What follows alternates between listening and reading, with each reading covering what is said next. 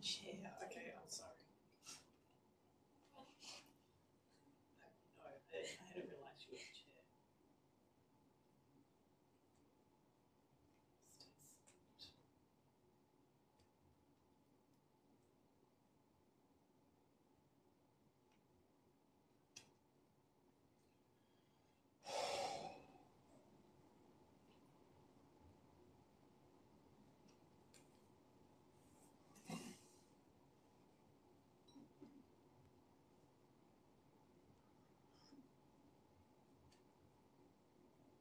Hey Mia, are we good to start or should we wait for more people?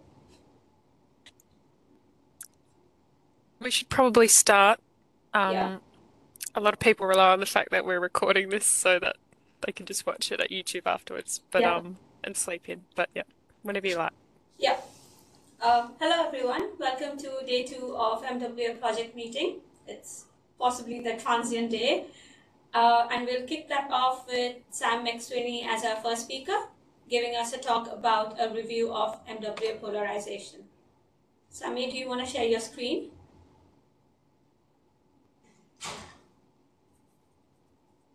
I will give you a 2-minute warning, and people are encouraged to ask questions on the chat, or you can unmute yourself and then ask questions. Whenever you're ready. Yeah. Yeah. So you can see my screen? Yeah. Cool. So I'm giving this talk on the lands of the Whadjuk Noongar people whose lands were never ceded, and I would like to pay my respects to their elders past and present. Now, my talk is part review and part call to arms for solving a problem that has been really lurking in the wings for years and years and is probably affecting everyone's data to some level or another. So as you can tell from the title slide, it has to do with polarimetry. And so before getting to the problem itself, and in order to get as many people on board as possible, I'm going to start with a quick primer on polarization. Also, very quickly, I do have some animations in my slides, so hopefully they're coming across not too glitchy. But afterwards, when we give these slides for everybody to see later, I'll also give the repo where I've made all of my animations. So if anybody wants to use them, they can make them themselves. What is polarization and why do we care? We'll all be familiar with the textbook illustration of a propagating electromagnetic wave, where the electric field oscillates at some arbitrary frequency here in this diagram, and the magnetic field oscillates perpendicularly to the electric field, and the oscillations propagate in some direction at the speed of light. And all of this, of course, drops right out of Maxwell's equations.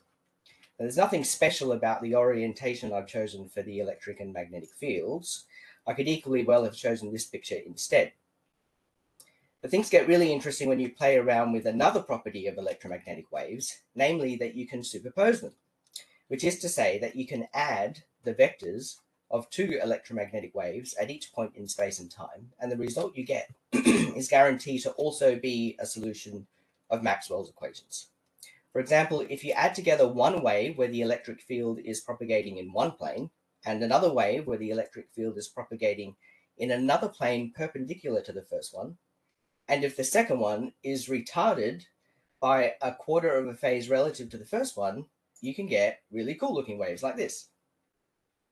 But the question is, what is really the full range of possibilities that we can get? So let's make it easier for ourselves first by ignoring this magnetic field, which we can do because Maxwell's equations tell us how to reconstruct the magnetic field from a time-varying electric field. So in the context of electromagnetic waves in a vacuum, it's redundant information.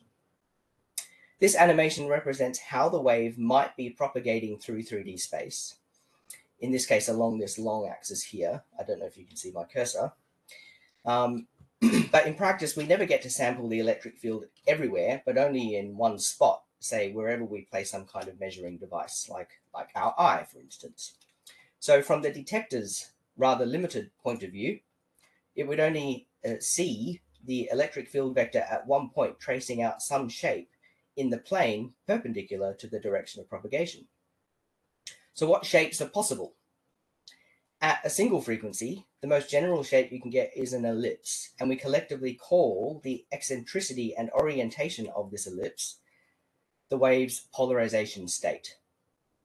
And the terms linear and circular polarization are really just two special cases. Linear being an ellipse with an eccentricity of 1, that is, the electric field vector just oscillates along some line, and circular being an ellipse with eccentricity 0. So the electric field vector just traces out a circle.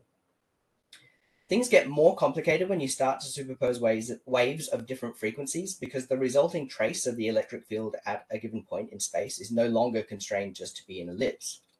In fact, if you choose random polarization states for each frequency over some range, you end up with the electric field vector following a random path in the perpendicular plane. So to describe this kind of light, instead of looking at how the electric field evolves instantaneously over time, we instead look at some of its low-order statistics over some finite time and or frequency range, a distribution, if you will. So these low-order statistics are called Stokes parameters, but in the interests of time, I'm afraid I can only spare one quick slide to explain them very briefly. For this talk, the main things you need to know is that Stokes I is total power. Stokes Q and U describe the linear polarization component and its orientation. And Stokes V describes the circular polarization and the sense in which it rotates. Why do we care about polarization? Again, in the interests of time, I only have time to give one motivating example of how you can do astrophysics with polarization. So, because it's me giving this talk, I'll pick an example from pulsars. Here is an example of a light curve of a pulsar, averaged over many pulses. This light curve is the total intensity, or, as we've just learned, Stokes I. This actually was one of the first pulsars to be discovered. And when they look at its polarization properties, they saw that the intrinsic polarization state was strongly linearly polarized, and that the angle of the polarization ellipse changed smoothly as a function of the pulsar's rotation. They hypothesized that the angle of the polarization was actually associated with the projected angle of the pulsar's dipolar magnetic field lines under the observer's line of sight at a given moment. Hence, they inferred that the emission must be arising from a region around the pulsar which was far enough from the surface so that the dipolar component of its magnetic field dominated, but not so high that the magnetic field could no longer co-rotate with the pulsar without violating special relativity. So in my mind, this is a spectacular demonstration of how a simple observation of polarization helped constrain astrophysics, or pulsar electrodynamics in this case. So given that we care about polarization, what does it take to get a full measurement of the polarization state of a source? For this discussion, I'm just going to go back to the monochromatic case, a single frequency, where the light is always 100% polarized. And the electric vector traces out an ellipse. If you happen to have a dipole antenna, you could position it in some orientation, say the horizontal direction. And what you'll get is the incident electric field generating a voltage across the dipole, which is proportional to the component of the incident field projected onto that dipole. If you have a second dipole, you could orientate it vertically, and you can sample both the horizontal and vertical components of the electric field. As long as you keep track of the relative phase offset between the voltage response of the two dipoles, you can perfectly reconstruct the incident electric field. Now, really, the premise of this whole talk is the following statement. Keeping track of the relative phase offset between these two dipoles is hard. What happens if you do get the phase offset between the two dipoles wrong? You would, of course, infer the wrong polarization state. How do we avoid this? By a process of calibration, of course. If you have a known source of polarized light, and if you have a model of how your receiving elements should respond to that incident light, you can predict what the amplitudes and relative phase difference should be, and then compare your prediction to what you actually measure and adjust things accordingly. What we want then is a so-called calibration solution, which means a set of amplitude and phase corrections you need to apply to your voltage measurements to make your inferred electric field match the true incident electric field. Now, we have calibration software for doing this, but, and this is really the main sentence I want to say in this talk, the calibration solutions we are getting out of our MWA pipelines are demonstrably wrong. Okay, so that's a strong statement, so maybe I should water it down a little bit. I'll say instead, some of the calibration solutions that we are getting out of some of our MWA pipelines are known to be wrong. So here is a schematic of how all MWA calibration pipelines work. There are three basic ingredients. Number one, the actual data recorded from the telescope. Number two, a model of how the front end part of the telescope actually responds to the incident radiation from different directions, where the front end here includes both the antenna elements themselves, as well as, in this case, the analog beamformer, which makes our primary beam. You need a model of what you expect the sky to actually look like so that you can actually make a prediction of what your data should look like. All of these ingredients get fed into some calibration software, which spits out a set of solutions.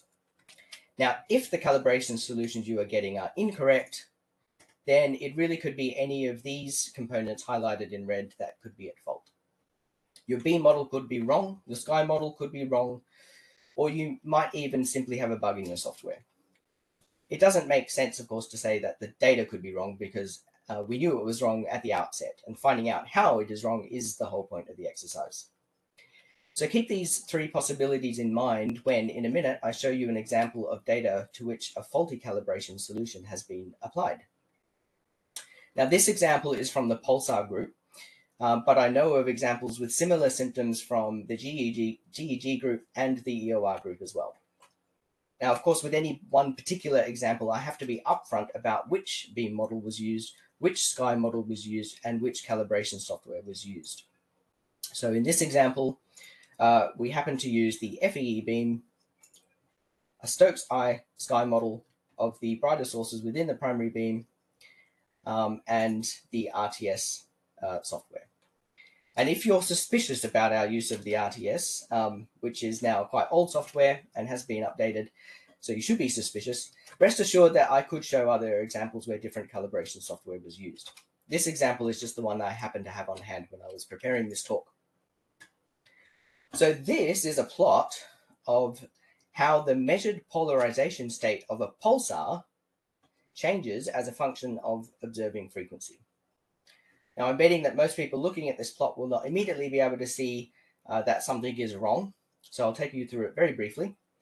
What you would expect to see from a pulsar after the intervening interstellar medium has had its Faraday rotation way with it is a set of oscillating Q and U, which is there in blue and orange, and a mostly constant V. However, it looks like V is oscillating in some way, which is something that Faraday rotation absolutely can't explain.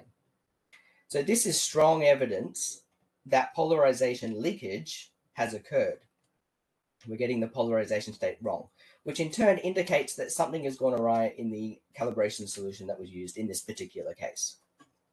So having identified that there is an issue, the problem is now to use the measured polarization to deduce the error in the calibration solution that caused this leakage. Now, as Natasha mentioned during Dev's talk yesterday, during the questions, this exercise has been done with a lot of hard work by the Gling team, with the lion's share of the work done by Xiang, but with the contributions from a lot of people right across the MWA collaboration.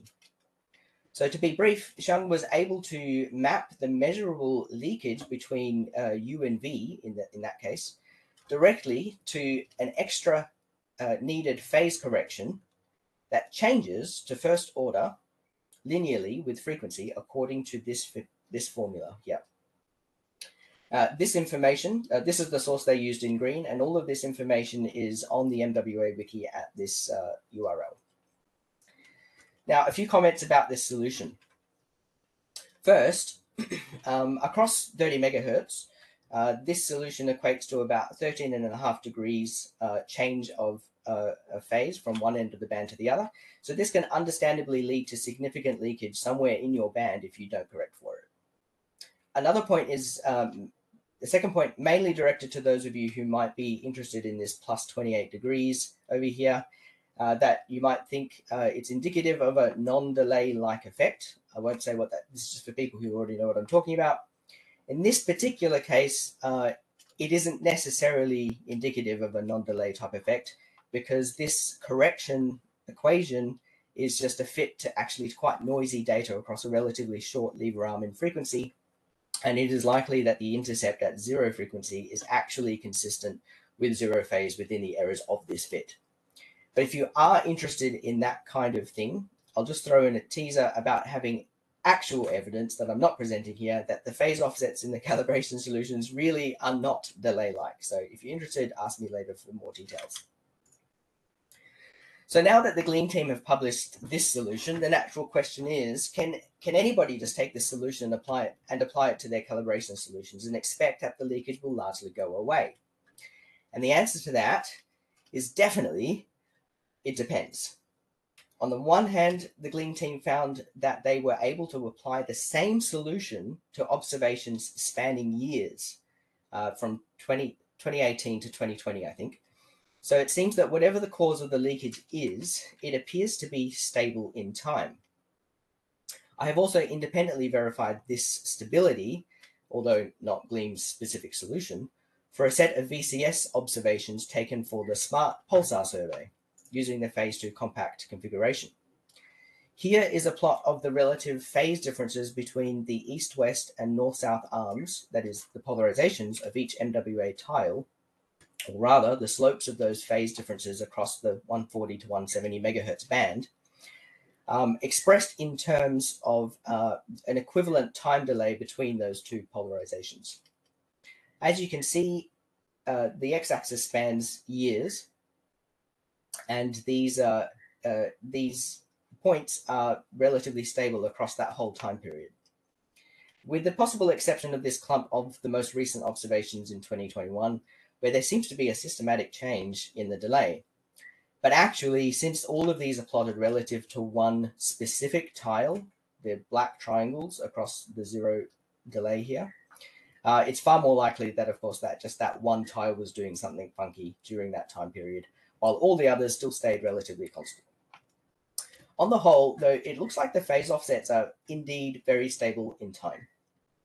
But even then, we can't necessarily say that the Gleam phase correction is a panacea for all polarization leakage problems, because it still depends on how the phase error is getting into the calibration solutions in the first place.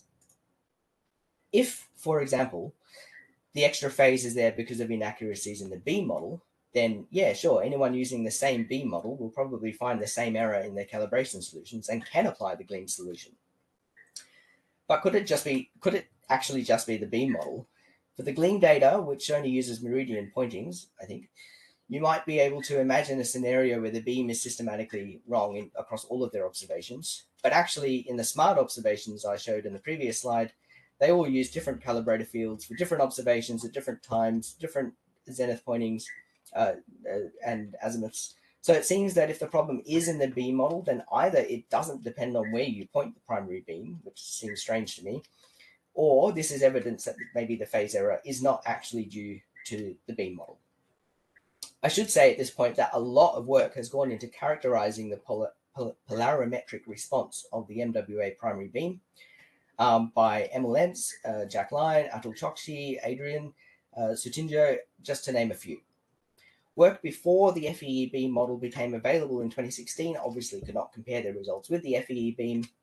And I believe there are several researchers who are actively working on getting this to a better sense of how correct the FEE beam is, particularly with regards to polarization. Okay, well, what about the sky model then? Now, the possibility that the error is in the sky model is an interesting one. For a long time, I was under the misconception that you couldn't expect to get the phase difference correct between a north-south and east-west dipoles if your sky model only consists of Stokes-Ice sources.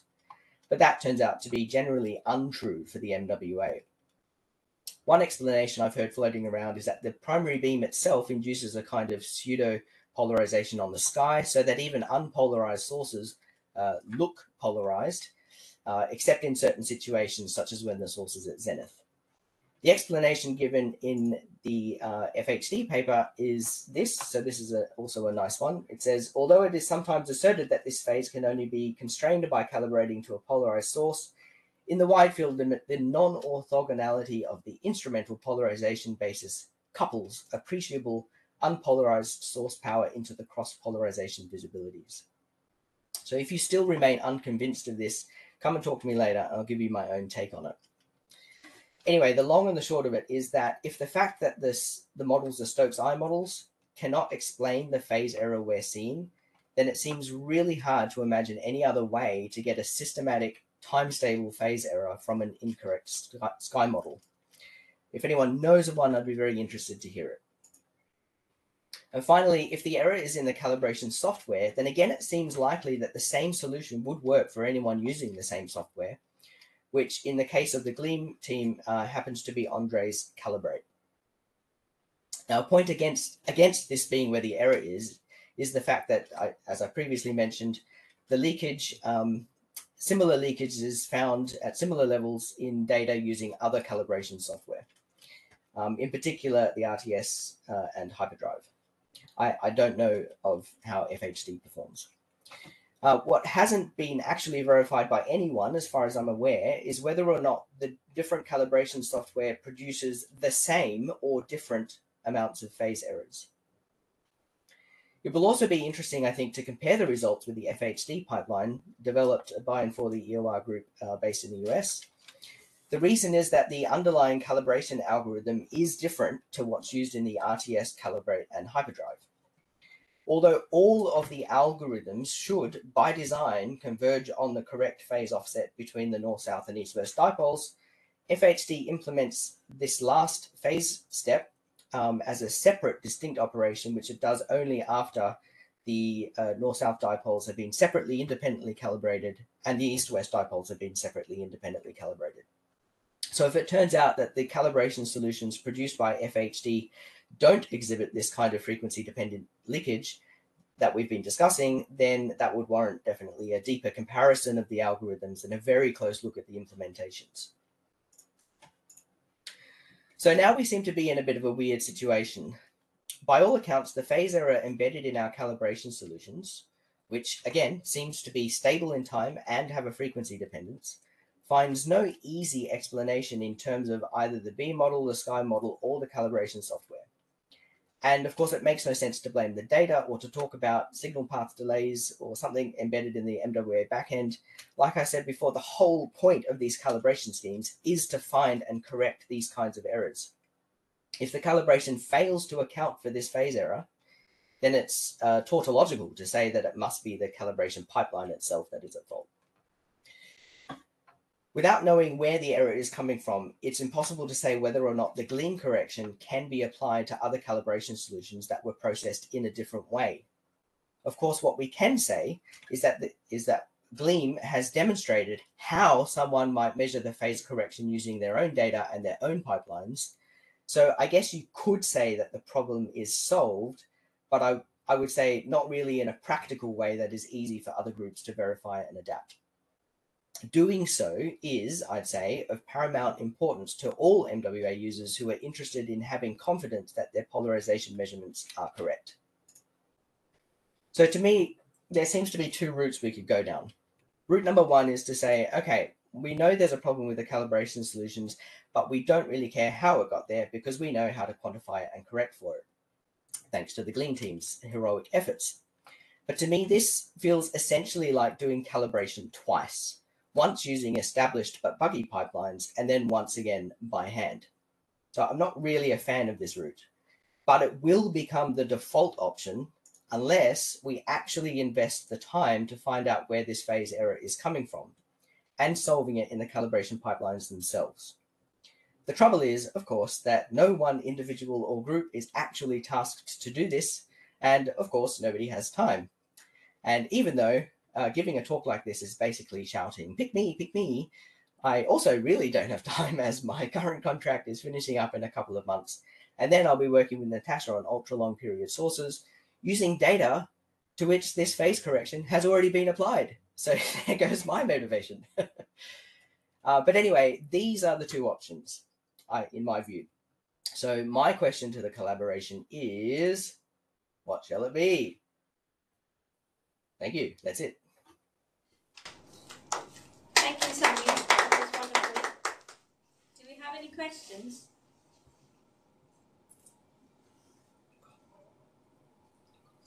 Can I ask one? I don't know if you saw my raised hand. This is Ramesh.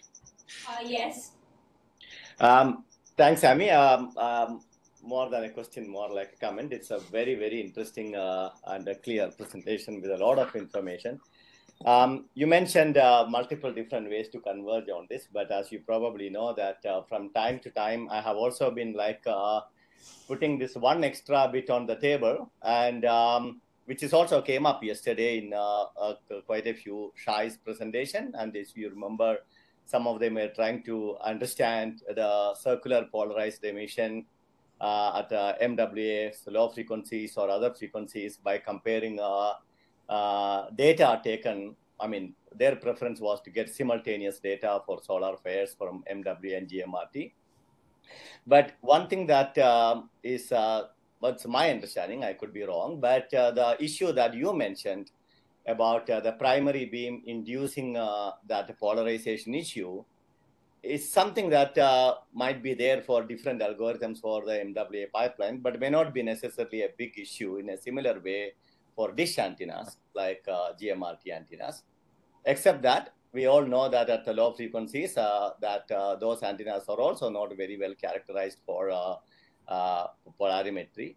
But having said that, as I mentioned in a couple of times, and we have quite a lot of pulsar data taken in the overlapping band with the MWA as part of Meng Yao's project, quite a handful of more than a dozen pulsars. So there is like one more pathway to consider there as a path to convergence, you know, that I'm just saying that there could be like a valuable source of stuff there, you know. I'm just mentioning it. I don't. Yeah. I will comment on the possibility of. So I was hoping to have time to talk more about how you could use pulsars, for instance, in getting better calibration solutions. So just to be super clear, my belief at the moment is that it doesn't actually matter whether you're including polarized sources in your calibration solution or not. The pipeline itself. So my prediction is that even if you used polarization sources in the and put it somehow encoded them into the inputs of our calibration pipelines, you would still get the wrong answer, because what I said, which is that there's at least for the MWA, there's no difference between having a truly polarized source and having a pseudo polarized source that's where it only looks polarized because of the beam. So I suspect that even if you took one of like Gleam's favorite source and put that into the calibration, into the inputs, into your Sky model, that's what I want to say, and then just put that through the calibration software, it would still give you the wrong answer, and you'd still have to do a manual correction. This manual correction, I instinctively feel, is a problem unique to our pipeline. I don't know. I suspect that other telescopes, when they say that their polarization calibration is still poorly understood, it's probably because indeed they have known or their beam model or something is known to be inadequate. But for us, the symptom that we're seeing is, I think someone can correct me if I'm wrong, but the symptom is worse than we expect it to be because of the level of confidence that we have in the FEE beam. So can we use pulsars? As far as the MWA is concerned, even if we could use pulsars as an input to the calibration pipelines, I don't think it will help this problem. I am interested in knowing how you might use it in a fix it in post kind of way. And I've written up a document which I can provide to anyone, which is how you might do that for pulsars, kind of adapting the gleam solution to pulsars. But that's just a fix it in post kind of solution. Does that make sense, Ramesh? Yeah, I agree. I mean, in the end, we need the solution, but I was basically suggesting this as like a way to cross-check what we will convert from multiple different ways that you mentioned. Because definitely anyone who, whether we manage to find this problem, find the bug and fix it, or whether we do it in some other way, of course, we should be checking that the polarization looks sensible, and pulsars are a great way to do that anyway. Yep. Thank you, Sami. Nicole, do you want to unmute yourself and ask? Great talk, Sami. I have a comment and like a bit of a question, I guess. So Aman, who you mentioned, is looking at how getting the beam model wrong can affect basically your polarization angle. And some of the stuff that he was finding was that if you have, like, say, one dipole has a less of a response than another dipole, you can get this polarization offset. And so he was trying to do some using OrbCom to try to constrain this phase, essentially. But the issue is that it seems to be varying across the instrument.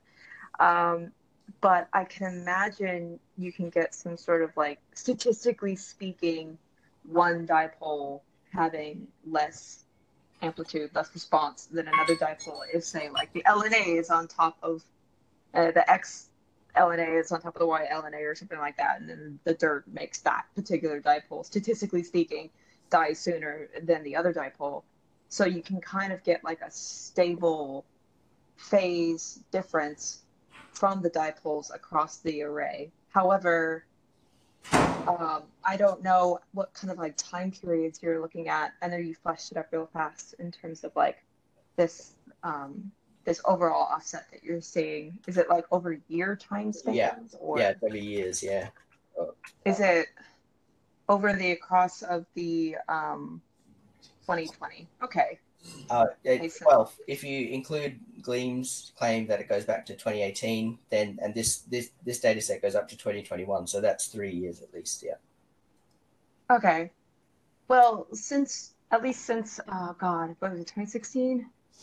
Maybe it was 2018. We started putting the black tar stuff on top of the LNAs so that like the dirt wouldn't preferentially destroy one of the LNAs sooner than the other one.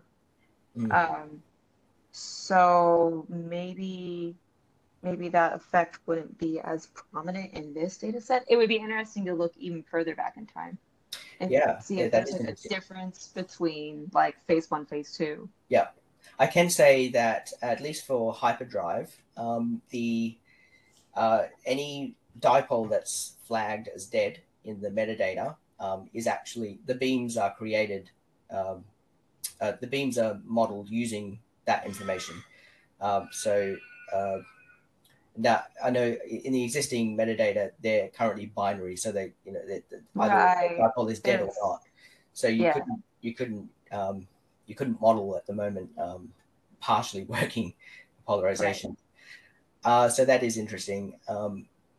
But at least to that first order of dipoles just being dead or not, this effect is still seen. Sure, I can definitely see a spectrum of death being a problem. But yeah. Thanks. Yep. Right, one quick question by Natasha, and Sami, there are some questions and comments in the chat if you want to go back to it later. Okay. Thanks, Sami. That was a super talk. A very, very quick clarification. This was largely a GleamX correction. In Gleam, we had no idea, and Chris kind of slaved to make sure that POGS was well calibrated. And kind of a fun, moderate digression is that the reason. Oh, sorry. Am I audible? Yeah. Okay, sorry. Thought someone was going to interrupt.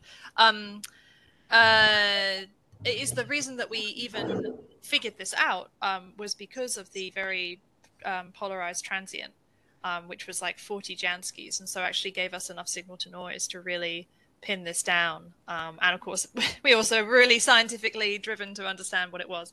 Anyway, those are sort of minor clarifications. The question I had was there had been some discussion around using the diffuse polarized sky. You know, we saw some pictures from Dev yesterday to do this calibration. And of course, that only works if you've got short baselines in your array, but there are some overlaps between the compact and long baseline configs. So just wondered if this was, if you talked to any of the diffuse pol people and what you thought about that idea.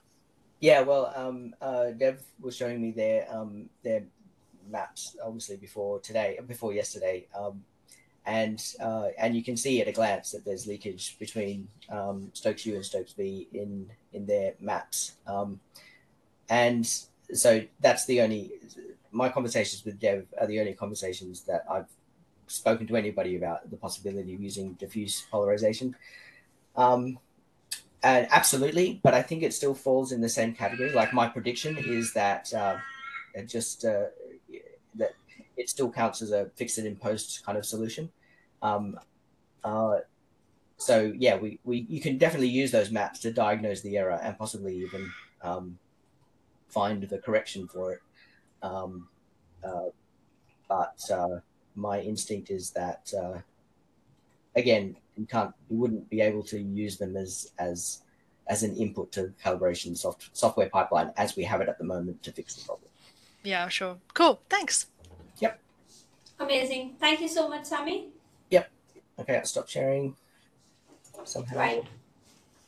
So for the next speaker, we have Steve Prabu giving us a talk about a near-field treatment of aperture synthesis techniques using MWA.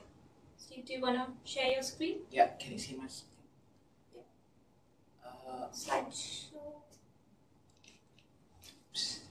I will be giving you a 2-minute warning, and people can pick their hands up in the chat for asking questions.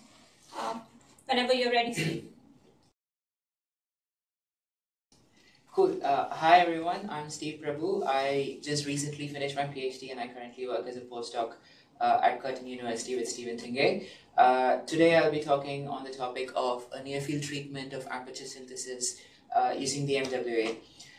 So in standard aperture synthesis interferometry, we assume the source of interest to be in the far field of the instrument.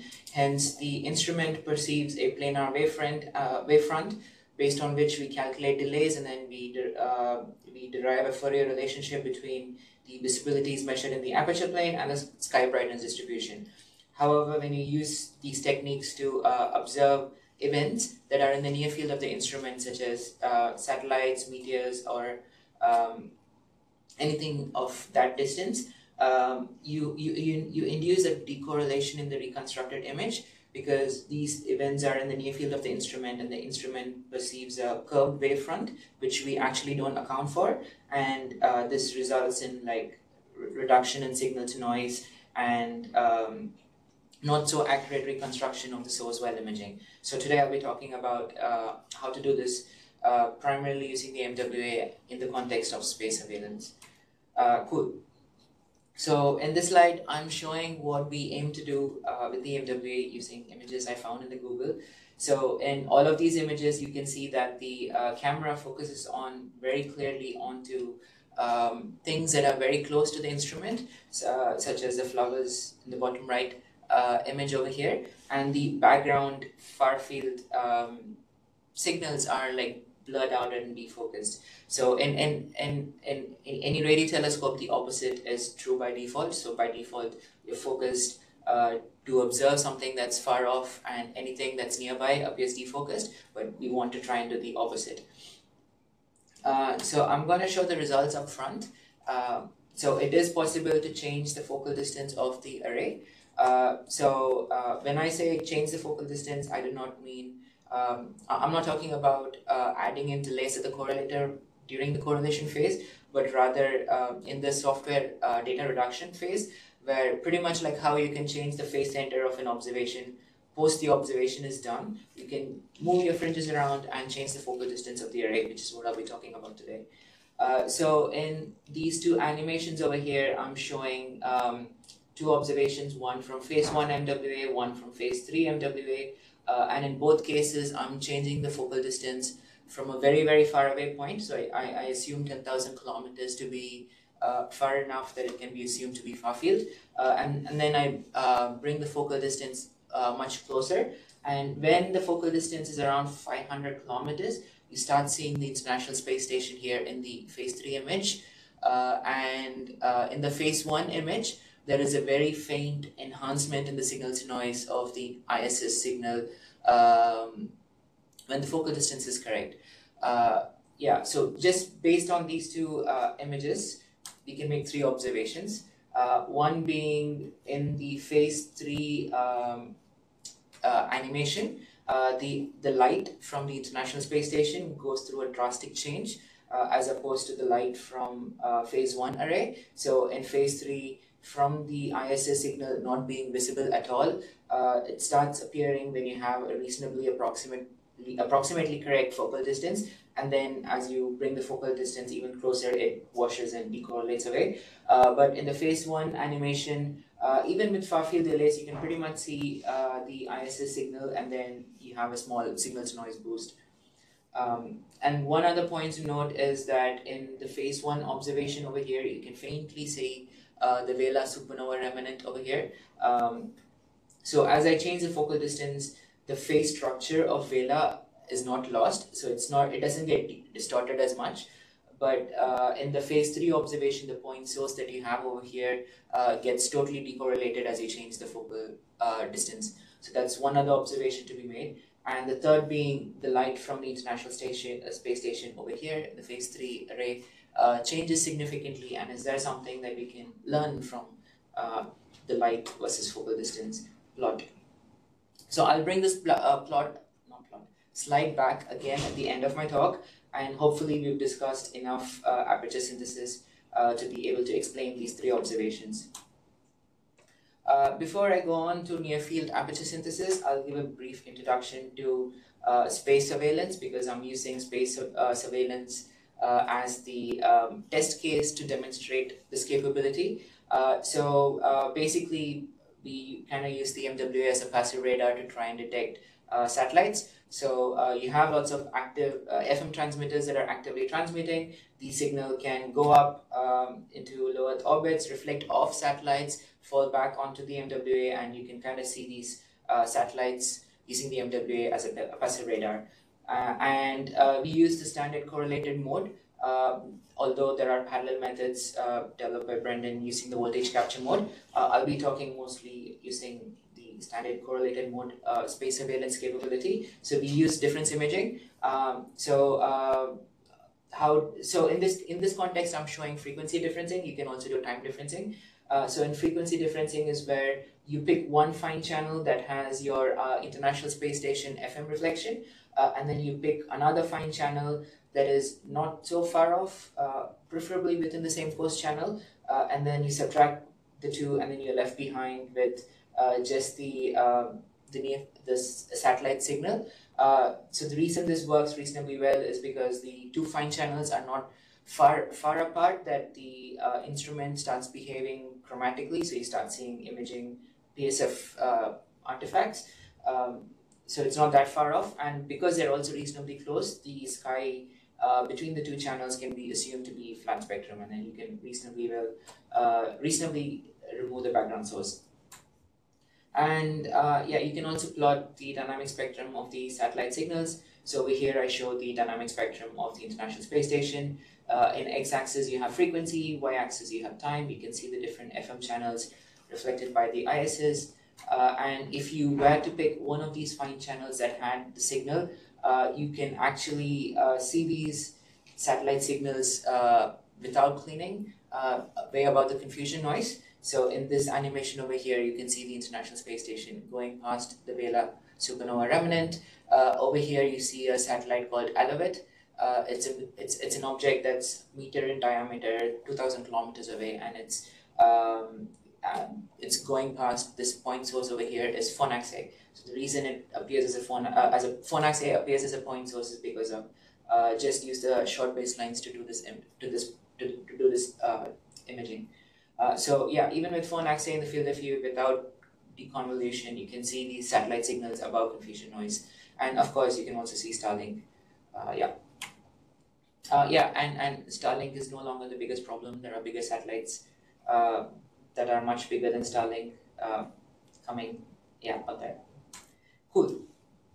Going back to near field aperture synthesis. So in this diagram, I try and show the near field problem. So I've considered two different MWA tiles here together constituting a baseline. You have the sky plane over here, LM, and this can be used as the aperture plane, UV plane. And if the source is at the far field, you have a planar wavefront falling onto the array, and hence you can derive delays or the W term for each baseline. But because the signal of interest is in the near field of the instrument, you in fact have a curved wavefront instead of a planar wavefront, and there is this phi offset between the planar wavefront and the curved wavefront, which is not corrected for using standard reduction methods, and hence this is the factor that introduces decorrelation in the reconstructed image. However, because if we know how far away the near field event is, we can calculate this curvature for every single baseline. And using the same math as how you would change the phase center post observation, you can add in the extra delay to your W term of the visibility so that it gets gridded in a different W layer while imaging. And this would also result in rotating your fringes in the sky by a certain amount. So that's done by this phase correction term over here for every single visibility. And we test this method using phase 2 observation of the International Space Station. So over here in the top left image, I've taken the short baselines. So I think I used 800 meters as the cutoff to create this image of the International Space Station. You can really fairly well see the International Space Station. And in the long baseline image, you don't see the International Space Station with far field delays. And one other point to note is that the reason it appears as a streak is because I've used time differencing here instead of frequency differencing. But otherwise, it shouldn't impact the results in any other way other than how the signal looks like going between frequency differencing and time differencing. And once we apply this correction, this near field correction, because we know the International Space Station is around 400 kilometers away, so you calculate the curvature perceived by every single baseline, apply the correction, and you have an enhancement in signal to noise in the short baseline image, and you start seeing a streak-like structure in the long baseline image. So the near field correction has worked and is capable of bringing the focal distance to a much closer point post observation. So how does this look in the aperture and sky plane, which we know to share a Fourier relationship? So in the aperture plane, in this animation over here, I'm showing real visibilities from one of the MWA observations, and I'm changing the focal distance again from a very far away point, bringing it much closer to a desired near field point. And as I'm doing the correction, you can see that the longer baselines go through more and more correction because they start seeing more and more curvature, and the short baselines for most of the focal distances don't undergo much correction because they would still perceive the source to be in the far field for a good amount of focal distances, the short baselines. And this in the sky plane would appear as rotating the fringes at different rates. So I've arbitrarily taken one long baseline to demonstrate over here and one short baseline. And in the bottom left plot, you can see the delay correction applied to this particular long baseline. And the in the middle bottom panel, you can see the delay correction done to the short baseline. So you can see that as you're bringing the focal distance closer and closer, the long baseline starts seeing more and more curvature. So it goes through larger delay and delay rate corrections. But the short baselines for majority of the distances doesn't perceive much curvature. So there isn't much correction to be done. And in the top right panel, you can see a combined effect of the two baselines. And MWA has for a single snapshot of the sky, it has around 8,000 instantaneous baselines. So you have around 8,000 baselines moving at different directions at different rates and delay rates, and together they achieve coherence on the near field source, as you can see in the bottom right image. So when the focal distance is correct, all your fringes are at the right place, and you start seeing the near field source. In order to validate that we don't have a systematic in our pipeline, or we haven't assumed something which we are not supposed to be assuming, I do a null test. So this is where I pick frequency difference visibilities from the FM channel. So because it's frequency difference, you only have the International Space Station, and the background sky is not there in the visibilities anymore.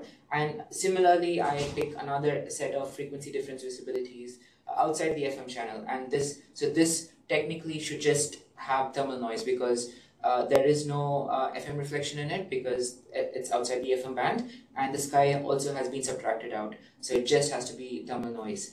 And in the middle panels, I show the phase of the visibilities plotted against UV distance. And you can see that as I'm changing the focal length, when the focal length is around 500 kilometers, for the ISS frequency difference visibilities, you start achieving coherence. Because the source is at the phase center, most of the visibilities start fluttering towards 0 and 180 phase. But in the bottom panel, because it's just thermal noise, which have random phases, you're doing a very systematic phase correction as you're changing the focal length, which again should result as a random distribution of phases, and you end up achieving no coherence in the reconstructed image. So our method works, and there is we don't have some sort of a DC offset or something that's affecting that brings up a source at the phase center. Yeah, cool. So we managed to change the focal length to a desired near field point, but in order to do this exercise, we used the knowledge of how far the International Space Station is.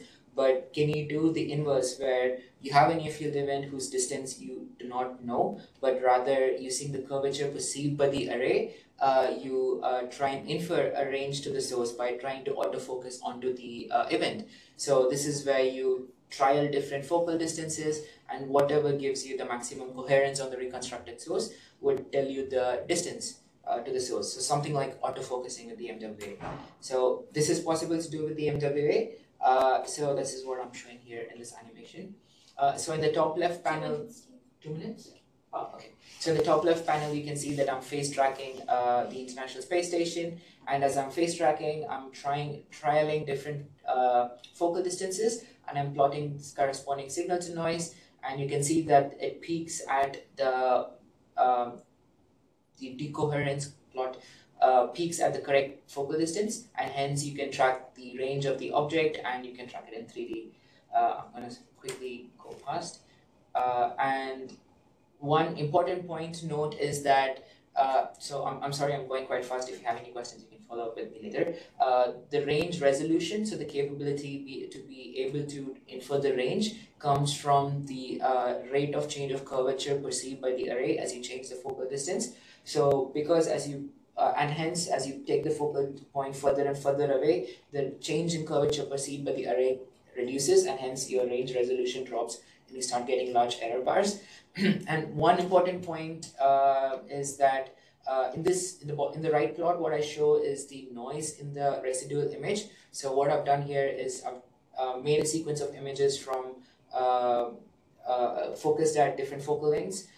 And I use WS clean to do the same number of clean iterations, and I'm plotting the noise of the residual map. So in a perfect residual map, you would have removed all the sources, removed all the confusion noise, and you should just have thermal noise. And ideally, you would expect it to be flat at all focal distances, but we can see that you reach the minimum noise only when the assumed focal distance is equal to the near field's RFI in your image.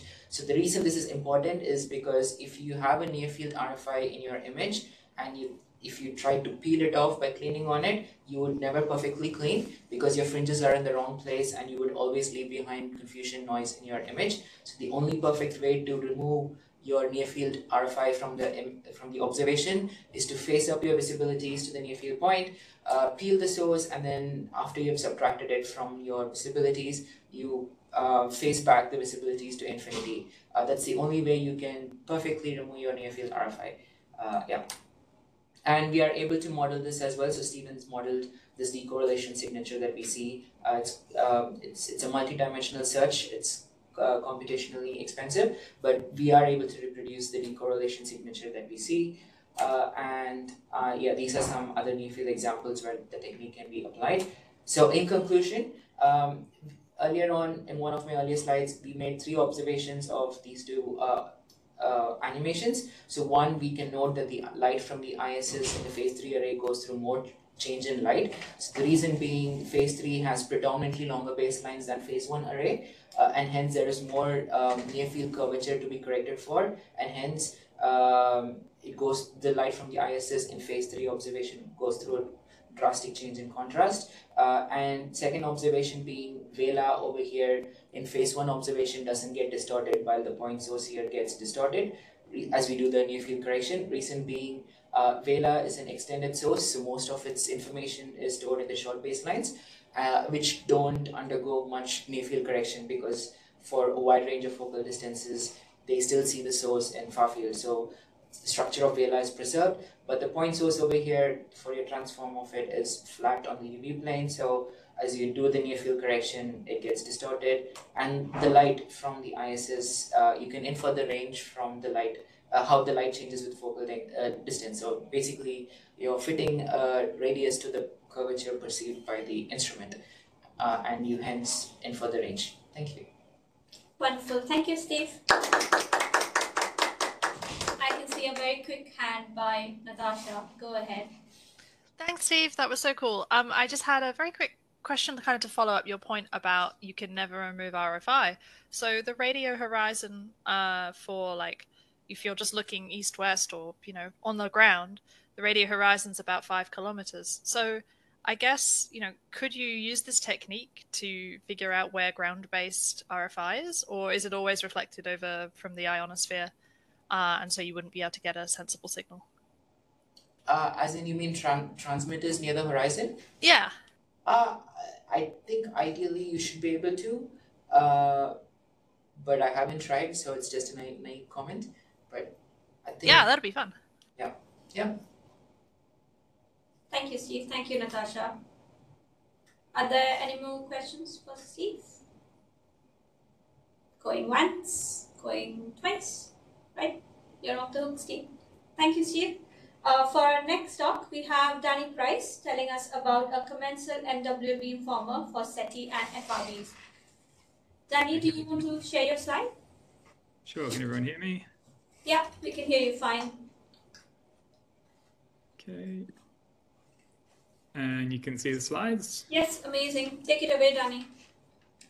Great. Okay. Well, good morning or afternoon or evening, everyone, depending on where you are. Today I'll be talking about finding FRBs and technosignatures with the MWA. The image I've got here is actually generated by an AI called Midjourney, and it is a needle in a cosmic haystack. So, without further ado, if my slides will advance.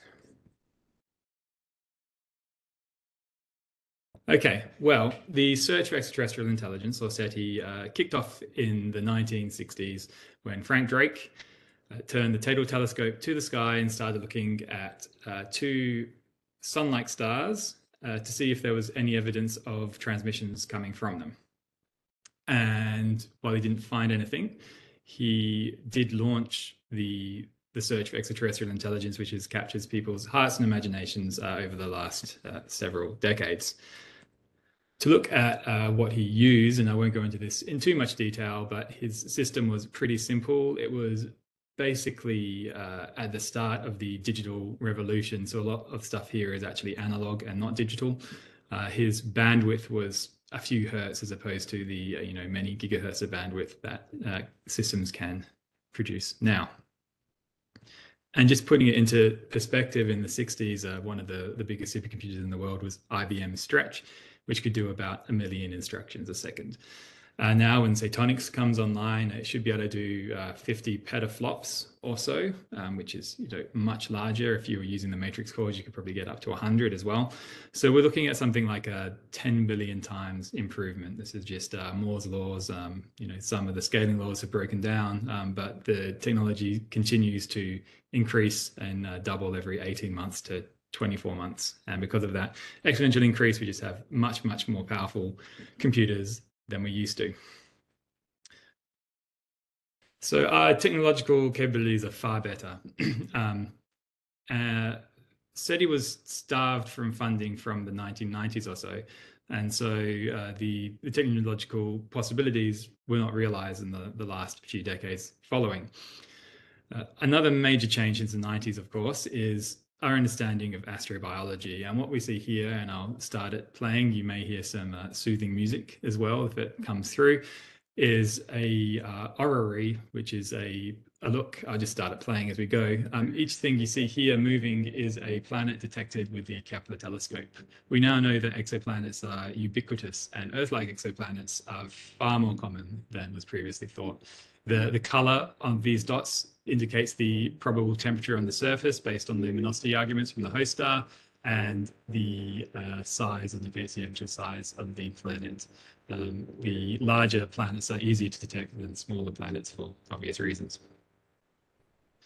And so with this backdrop, with just the technological capabilities and our understanding of astrobiology, it was time for a new SETI search to start. And this is where Breakthrough Listen comes in. And to say very quickly, one thing that my colleague liked to say was that it's the Apollo program of SETI.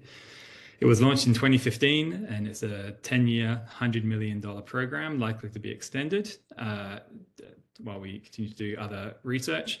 And the people you see in the photo here on the left is the main sponsor, Yuri Milner, who's a Silicon Valley philanthropist, and the advisory board back in 2015, which Stephen Hawking and Frank Drake, both of which have sadly passed on. Then Sir Lord Martin Rees and Anne Druyan, who was the director of Cosmos. Now, in its first few years, Breakthrough was using single dish telescopes because that's kind of the bread and butter that SETI always used to do. And traditionally, SETI just piggybacked and looked wherever the main observer was looking. Breakthrough Listen was one of the first ones where telescope time was actually purchased so that we could look and do a scientifically rigorous and comprehensive survey of nearby stars, because nearby stars are generally not that interesting in the radio unless they're a flare star.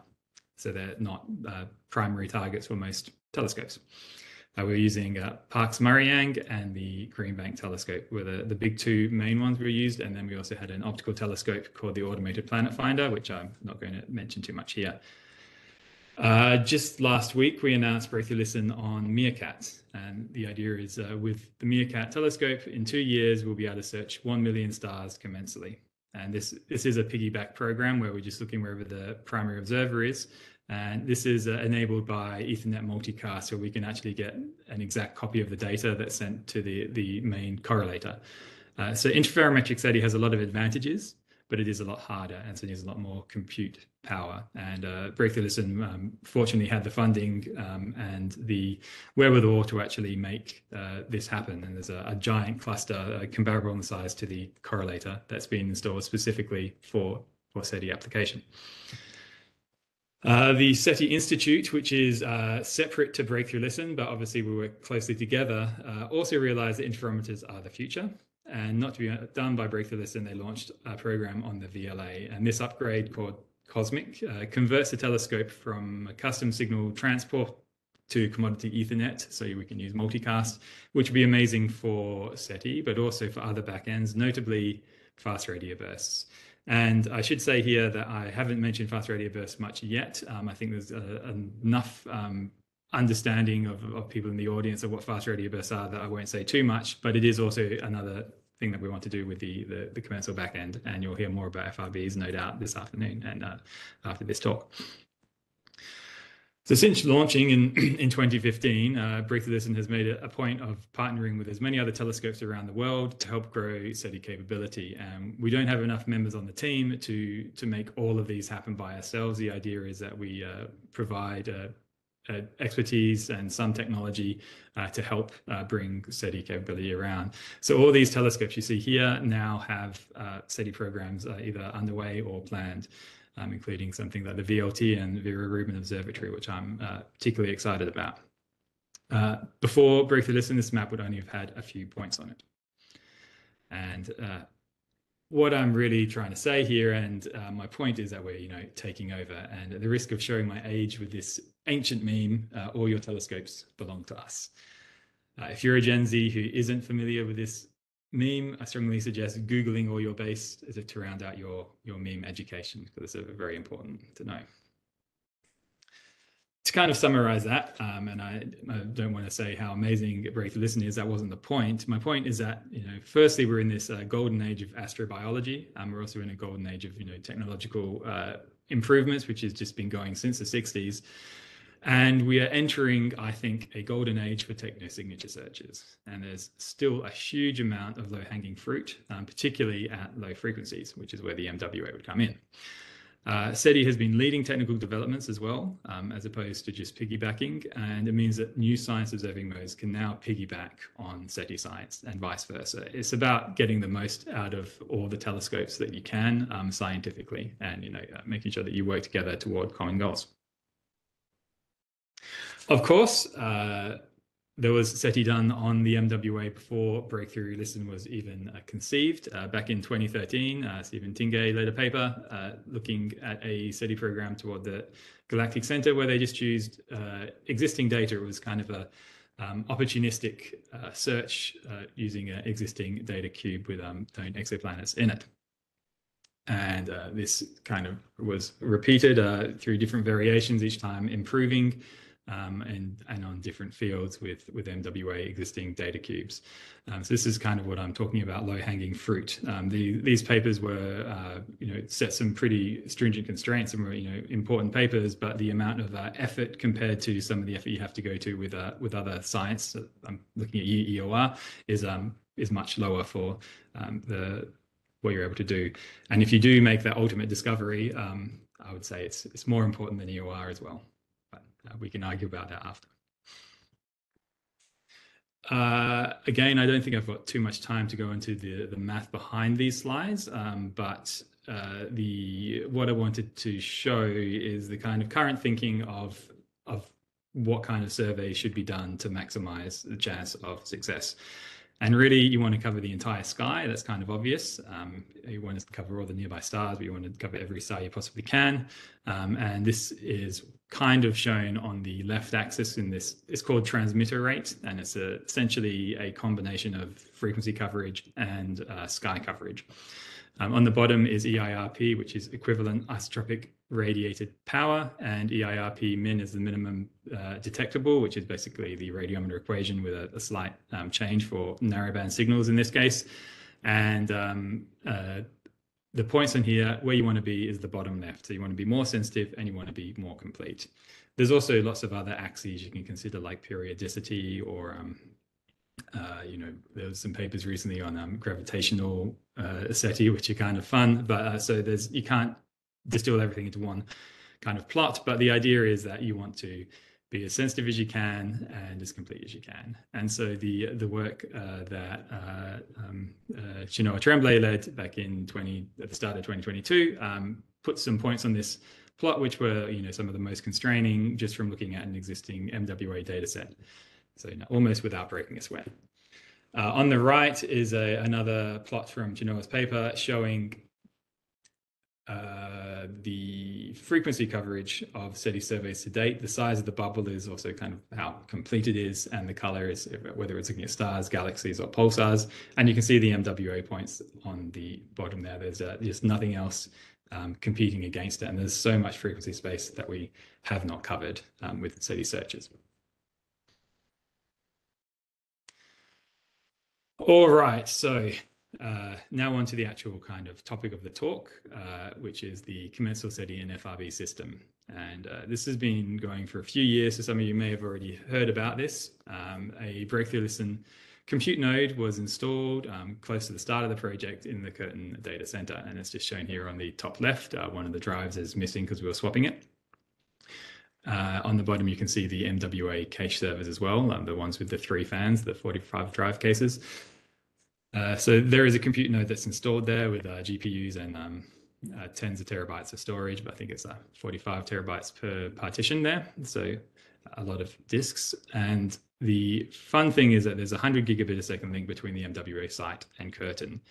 And through the power of Ethernet multicast, which is this technology that allows you to basically, like an email exploder, you can subscribe to a data stream and get it. And instead of having to set an IP endpoint, you just tell your FPGAs and your receivers to send all your data to the switch to a magic number, like an email exploder, and then anyone can subscribe to it. So through that, the MWAX correlator can get the data, and also we can get some of the voltage data. And as long as we don't fully saturate that link, then everything works fantastic. And so this is an Midjourney AI Ethernet power man. I can't remember exactly what I put in that, but a superhero holding up an Ethernet switch or something kind of came out a bit strange. Anyway. To show a bit of a networking diagram, and this one took a while to draw because it's actually quite complex, I think. There's 3 different sites, but I think it sums it up nicely. You can ignore the things dashed in blue here. These are things that we would build if we had $1 million, which I have applied for from Breakthrough and is in the budget. So that's fingers crossed that goes through. But the point here is that there's this 100 gigabit link between the MWA on the left, which I need to update to have the new site name, and Curtin University. There's also links to Pawsey, and the CSIRO have a separate link as well. There's loads of unlit fiber as well, so there's lots of capability to increase some of these links potentially. And the pipeline itself, I won't go into in too much detail, but it generates high resolution dynamic spectra. And this reuses a lot of code from MWAX. And I should say that a majority of this code is from the Morrison Sleep Cross Dream Team. And what the code does essentially is it captures data which is sent through the network and puts it into a memory buffer. It then gets the metadata that you need and all the observing status, and then it does beamforming, does currently an incoherent sum. That's how we've set it up, but it can also do coherent sums as well. And then it does a Fourier transform and detection to form your dynamic spectrum. Finally, it writes to filter bank files. So the 2 data products that I produced are a high time resolution product where you've got 1 millisecond data output, and a high frequency resolution data product where essentially you have not reduced your data rate at all. You have 1 second and 1 hertz resolution. And you can't do better than that because it's impossible, because it takes 1 second's worth of data to produce a 1 hertz signal in a spectrum. So at the moment, we're only recording 1 coarse channel, but we would like to improve that in the future. But either by installing more hardware or being able to capture more than 1 channel per compute node. 2 minutes, Danny. All right, thanks. So we have recorded around 2,500 observations. It's running right now, I believe. At least it was when I checked last night. And the idea is basically, once we have these data, to do a SETI search and an FRB search.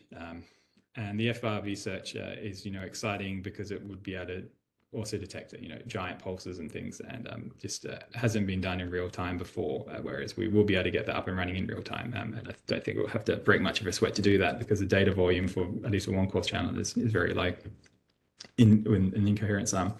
On the left, I'm showing something that I ran last night, and just found an example candidate signal. So this is a narrowband signal. If you look at the bottom, the frequency axis, it goes from 0.885 to 0.8556. So it's tiny. And this event had a signal to noise of about 18 with the turbo SETI pipeline. If this was in a 10 kilohertz channel, that would have gone down to about 0.18. Basically, you wouldn't have been able to detect the signal in a 10 kilohertz channel. If you use coherent beamforming instead of incoherent beamforming, you get square root 128 number of tiles improvement, but you would still not be able to detect this. So these are the kinds of signals that are in your data, sorry to scare you, and you would not be able to see them. So it's very useful in terms of RFI and understanding to do these kind of SETI searches as well, because it will show you some of the scary things that are lying in your data. Okay, I should wrap up there as well. So just to say some future plans, and the main one is to capture more than one channel per compute node. For the FRB search, I think, one channel is not going to be that competitive, but if we could get more, then we start to get pretty interesting.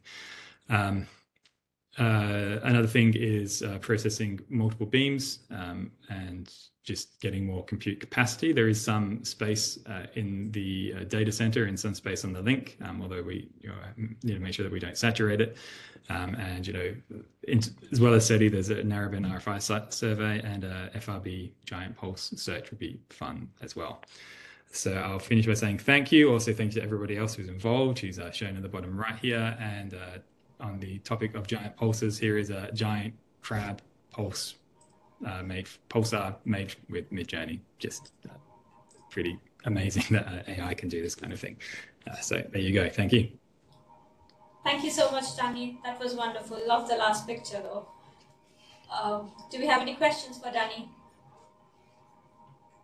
Feel free to raise your hands or ask in the chat. I don't see any questions in the chat, or no one's hand is raised. So if you have any questions for Danny that pop up, you can ask him in the chat later on. Other than that, thank you so much, Danny. We'll move on to our last speaker before we go for the break. It's Natasha Hurley-Walker telling us about long period radio transients. Natasha, do you want to share your screen? Yeah, it's just connecting. Did it come up? Yep. Yes, we can see your screen. Okay, I'm just waiting for the slides to load. Yeah, sorry everybody for not being there in person. I'm I'm recovering from COVID, so it's not ideal. All right. Amazing. There we go. Okay, awesome. Well, thanks, Susmita, and thanks to the organizers for highlighting this talk as keynote. That was a delightful surprise. At first, I assumed I just hadn't been accepted because I couldn't find myself on the program. But yeah, no, this is an exciting topic that's come up a few times. And yeah, I was not sure how much I would include in this talk, but I think I'm going to show things that people haven't seen before, especially if you're dialing in from outside of Curtin. So yeah, this is a bit of a bigger team than the last time I gave a talk on this topic, and you'll see why. Okay, so just a very, very quick reminder that there are lots of very cool radio transients in our universe. I did a master's project on pulsars in 2004. And then I went to the dark side and haven't done anything with transients until the last couple of years. So these are, I know about these things.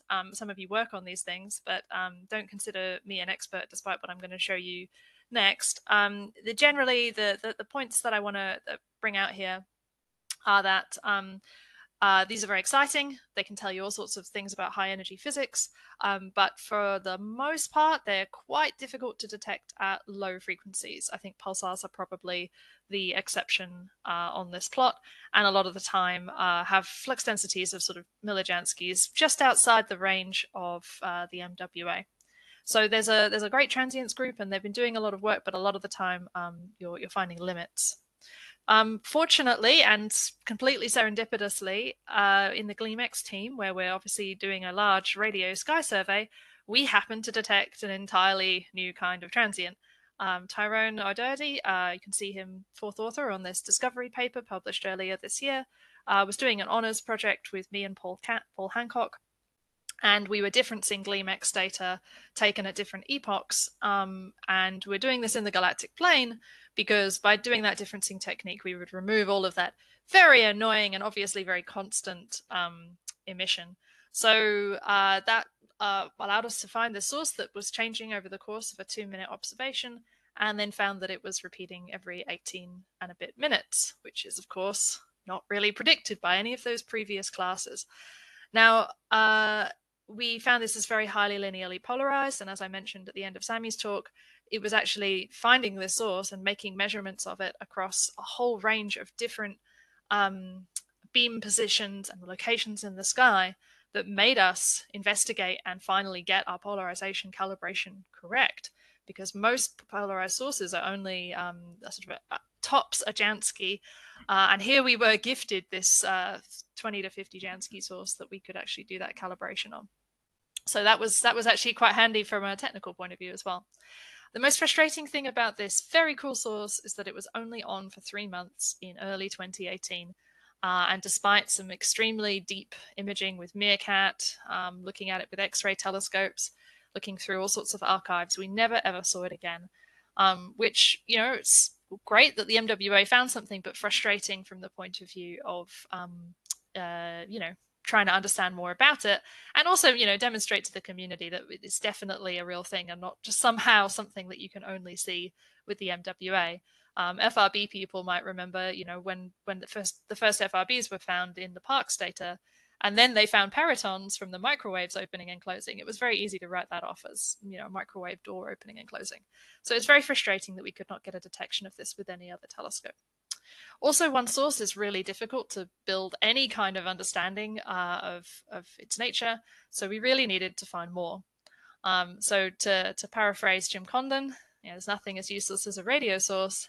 Well, actually there is a radio transient that was on for a couple of months and is never gone again, never there again. But if we had more of these things, maybe we could find some more and then they'd be slightly less useless. So obviously, I don't need to say much about the MWA, but if we found one with the MWA, maybe it's a good instrument to find more. And to channel Ron Eakers here, the key thing about the MWA is the staggeringly large field of view, which is just fantastic if you're trying to find new things. Okay, so we can be a little bit more smart about this. With GleamX, we were just looking at the whole sky. We used our differencing technique on the galactic plane because that's where it would be most effective, not because we were particularly expecting to find anything. But now we found something, we can have a rough guess at where they might be.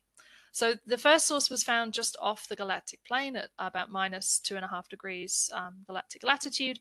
So that means that these sources are probably not constrained to just the very, very inner disk of the galaxy, where you might expect very young objects like a magnetar to reside. So instead, perhaps they have some distribution that is more like a pulsar distribution. And so this is a pulsar distribution simulation from this paper. There's some nice code. You can download it. You can make your own simulations. And this is kind of a side view, and this is a top-down view. This central deficit, I'm not going to go into it. It's not clear whether this is a real thing or a selection bias. It kind of doesn't matter for our purposes. So you get some kind of distribution on the sky. Unfortunately, while I would like to say we can just then look and maybe do a sort of R-squared, things get fainter, the ISM is in the way. And so our beautiful pulses, which last for 30 to 60 seconds, have two major effects happen to them. One is dispersion, where as a function of frequency squared, the pulses get delayed. And of course, we have some bandwidth, so that creates some kind of smearing across the bandwidth. And the other is that the pulses get scattered.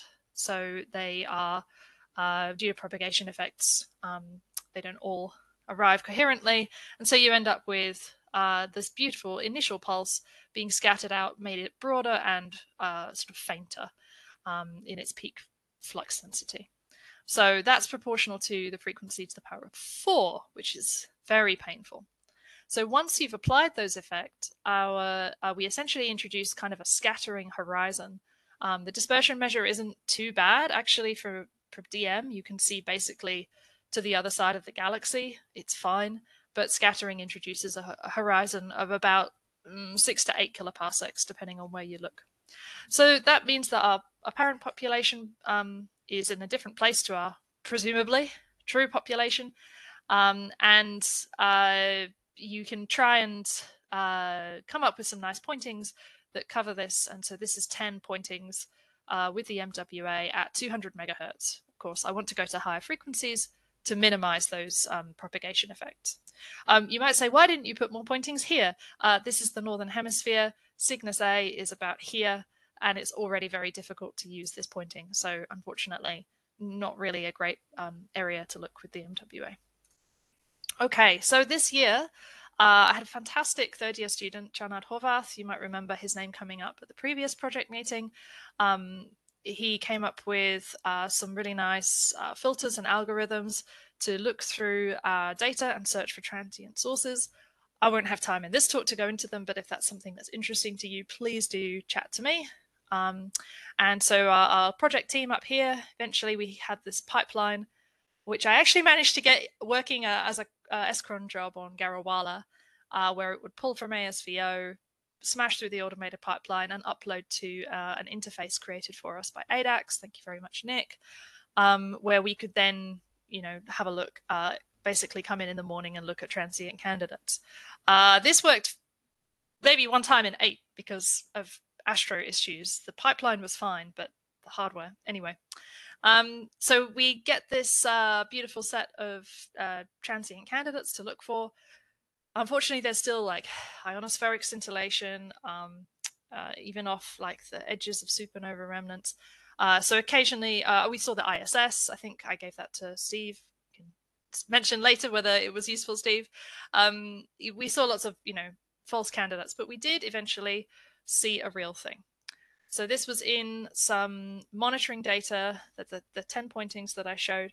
We were observing those every 3 days, processing through this pipeline and coming up with candidates. And the 739th candidate was unmistakably something very interesting. So this is what we saw. So the top left is our filter image. So that's just like a detection, bit of image processing to find sources that vary through your image. The bottom left is what you would expect from Gleam. And you can see there's some nice sources that are very constant. They're not there. That's good. There's nothing there in Gleam. That's fine. There's a pulsar down here. And initially we thought maybe these were associated somehow. I know that seems like quite a large distance, 15 arc minutes, but single dish surveys often have quite large pointing sort of accuracies, or low pointing accuracies.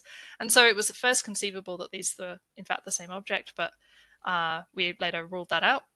And yeah, you see nothing, nothing, nothing, nothing, nothing. And just towards the last minute of the 5-minute observation, you get a beautiful peak. We're doing all of this searching in 4 seconds, so this is kind of low resolution, but I want to show you what we actually saw. That's pretty cool. And that, of course, kicked off. You mentioned I went sorry in the chat yesterday when Greg was giving the archive talk. This is why, because not only were we now scanning the entire galaxy every 3 days, we were also doing pointed follow-up with the MWA for a few hours every night that we weren't doing the galactic plane monitoring. So we were constantly trying to get more detections of this source. And here are most of our detections in 2022A, and they're sort of colored by frequency. There's actually a pink one here, which I'll come back to. And you can see we're redetecting it, which is great. Now, we actually took a lot more observations than are shown here, and that's because the source isn't always on. So if you remember the, if you ever saw 1627, or you saw me give talks about it, or you read the paper, you'll know that in the paper I said, every time we looked for it, when we expected it to be there, it was there. There was no nulling. That's different for this new source, GPM 1839. Sometimes you look for it and it's not there, which is very frustrating. You can also see that the pulses are really weird. They're very, very, very wide. This is like 400 seconds between these two dashed lines. And sometimes it's just a series of nice high signal to noise pulses, and sometimes it's a low signal to noise kind of mishmash. So it's really difficult to work with compared to the original 1627 source, but them's the breaks. It's longer period and it's there right now, which is just the most exciting thing ever. So this is one of my favorite plots I've ever made with MWA data. This is a 200 megahertz observation, 200 to 231, and you can see one of the pulses arriving, and you can see that beautiful dispersion smearing. We actually then changed observing frequency to channel 69, so 72 to 103 megahertz, and we saw the same pulse arrive again, which I just love. Like, that's the space being incredibly helpful. And so if you line these things up, you actually can get quite a nice handle on the dispersion measure and the scattering. Yeah, Sam McSweeney did that work, and thanks very much, Sam. That was very cool. And so we get a dispersion measure, which we can plug into electron density models of our galaxy and get out a distance. We can also just see down here that the scattering is quite high. And actually, if you calculate the theoretical scattering through one of these models, it's about 60 seconds. And that's why these beautiful sort of fine scale features that we're seeing at 200 megahertz have kind of been blurred out at lower frequencies. There's also, in this early version of the plot, some dispersion smearing within each frequency channel. Don't worry, I re-imaged with finer frequency channels. It's just not as pretty a plot. Okay, so it's on. Oh my goodness. And what we knew from the first source was that it was only on for 3 months. So we had a mad scramble, it's the technical term, to get every telescope that we could pointed at this source as quickly as possible. And that's not fun, trying to schedule all these different observatories. But I could talk about that at length. But anyway, we got, at least for Parkes and Acker, we had approved time. I made a strong case for Meerkat. ASCAP was in the middle of some kind of maintenance thing, so they actually accepted our DDT request, which was great. And I think Utmost had it, gave it a red hot go, but it's a Meridian telescope, so you only get 1 shot per day. If the source doesn't show up, it doesn't show up. And we were successful. So this is the combined radio SED across the bandwidth that we were able to observe with those telescopes. These sort of measurements here with the MWA are that split pulse that I showed earlier, where we see it twice, arriving here and then arriving here. And then we have a bit of a problem because not all of these observations were simultaneous. And the source brightness changes, as I've just said. It can either be quite bright, a little bit bright, or off. So how do you put these all in the same SED? Well, for the split pulse, it's easy. For there's another set where we had simultaneous observations, where we had an MWA 200 megahertz and a Parkes 1.4 gigahertz. Thanks, Danny and Ramesh, for the Parkes observations. That meant that we observed those two at the same time, while we observed these two at the same frequency. So I was able to rescale the MWA Parkes pair to the MWA pair. ASCAP was taken at another different time again, but I was able to rescale that based on the very top band, which overlaps with the Parkes low band. And then Meerkat was taken at another time again, and unfortunately I didn't have any overlap with anything, so these are just rescaled by eye, and you can see they fit pretty well. So this totally arbitrary curved spectrum, those of you at Cairo will be familiar with Nick's pulsar spectral fitting code. I did give that a go. It told me, yes, this is the correct fit. This is not physically parameterized in any way.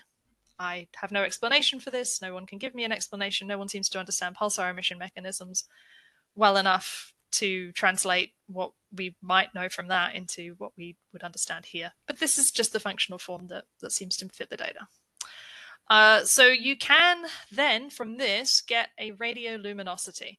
So one of the big complaints in the community from our original observations was that from J1627 was we only had this top part of the band, and of course that's very difficult to then extrapolate a total radioluminosity, so there's a lot of uncertainty there, especially at higher frequencies.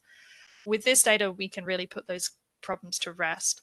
So there's a fun integration you can do over the opening angle, which is frequency dependent, and the flux density, which is also frequency dependent, and it involves error functions. And Sam has been absolutely a hero in jumping through this horrible mathematics. Anyway, you get a lovely number, about 10 to the 28 ergs per second, which I will come back to. Okay, so that's very cool, right? We are already doing a lot with that follow-up. That's great. The source is there. We're finding it fantastic. Can understand the radioluminosity. But Scott Hyman, who discovered the original galactic center radio transient in 2004, 2005, he emailed me and said, look, I wonder if maybe we could look in some archival data. I've got some GMRT data from like 2015. I could have a look if you like. And I was like, well, we know it's only going to be on for a few months because that's what 1627 did. And he was like, give it a go. And it worked. So started finding these archival detections from the VLA and GMRT. And of course, that drove me to then search the MWA archive. And this is new data, and I'm so excited to show you this. We actually looked back through the archive and found detections all the way back to 1988. I was 5. So this is just phenomenal. I like to think that this is now longer than the span between Marty McFly getting in the time machine and going to 2015. It's absolutely ridiculous. So some notable things like this is pre 9/11 down here. Yeah, so bonkers. Oh, the other date I'd really love to highlight on this plot is this one here, 2013-08-27.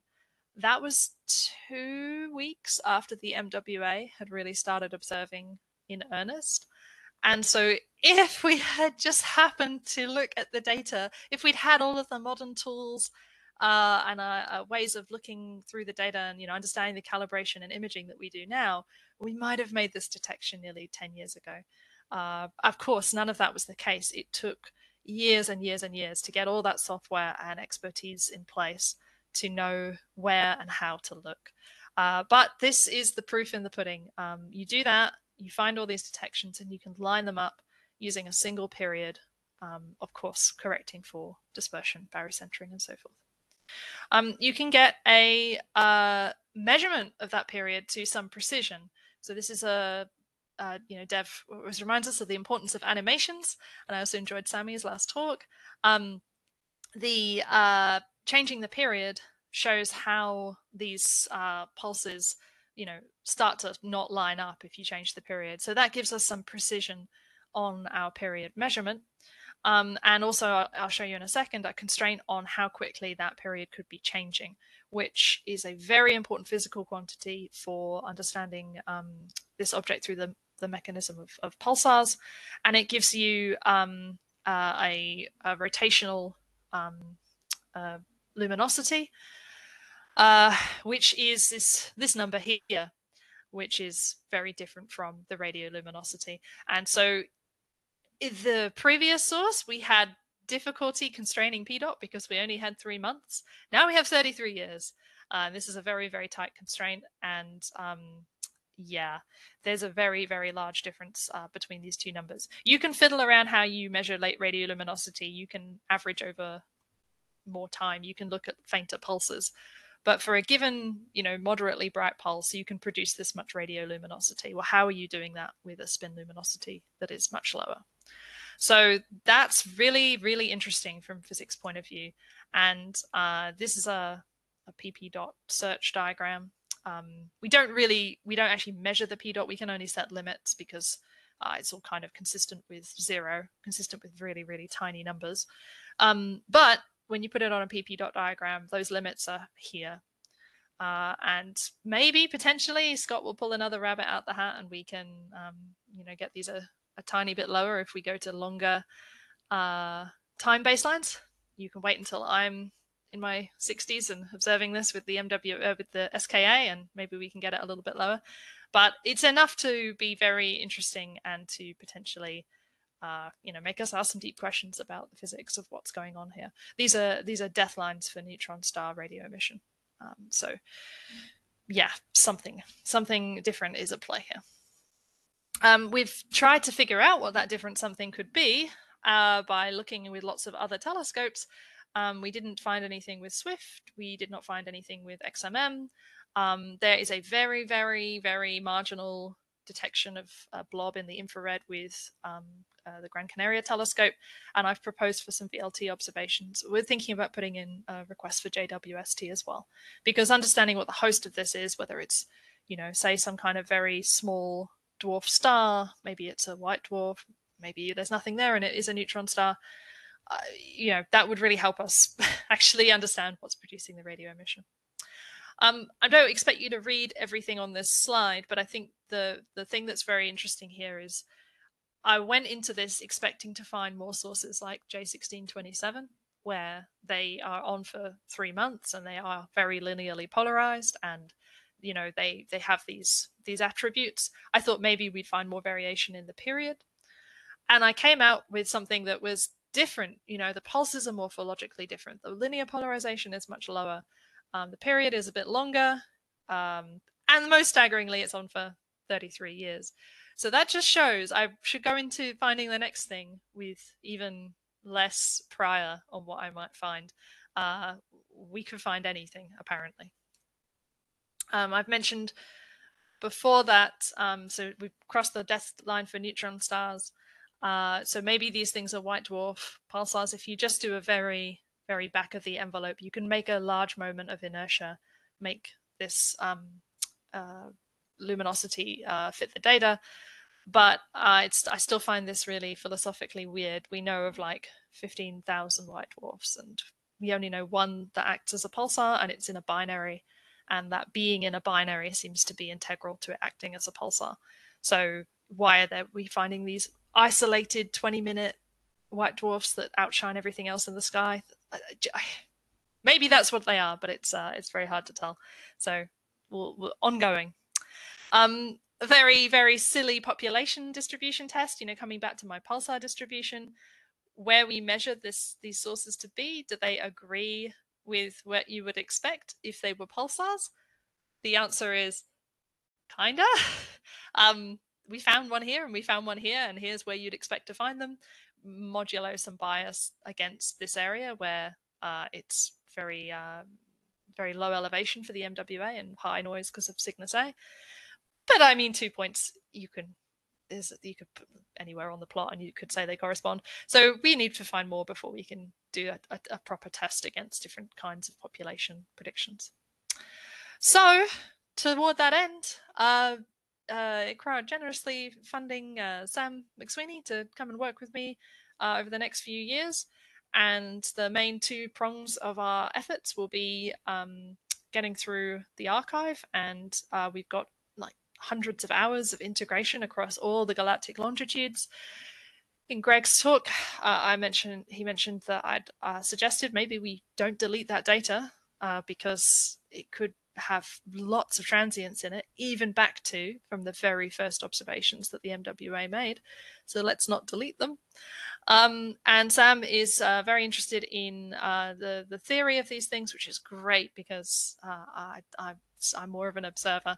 So hopefully working together and hopefully with a new PhD student, we'll be able to find more and do some cool theory work to figure out what these things are. I'd also mention we've got a LOFAR monitoring campaign, which actually does focus on this tantalizing Northern Hemisphere region. And the last epoch of that should be observed this month. So we will hopefully have some fainter things to look at soon. Thanks, Natasha. Thank you. That's perfect timing. I was a bit worried I'd gone way over. And also another Australian effort, which I'm quite excited about, is the VAST survey. So this is just showing a plot of the variables and slow transients ASCAP survey. This is showing their pilot fields and the green. I think the green one's the pilot fields, and then the colors are how much they observed.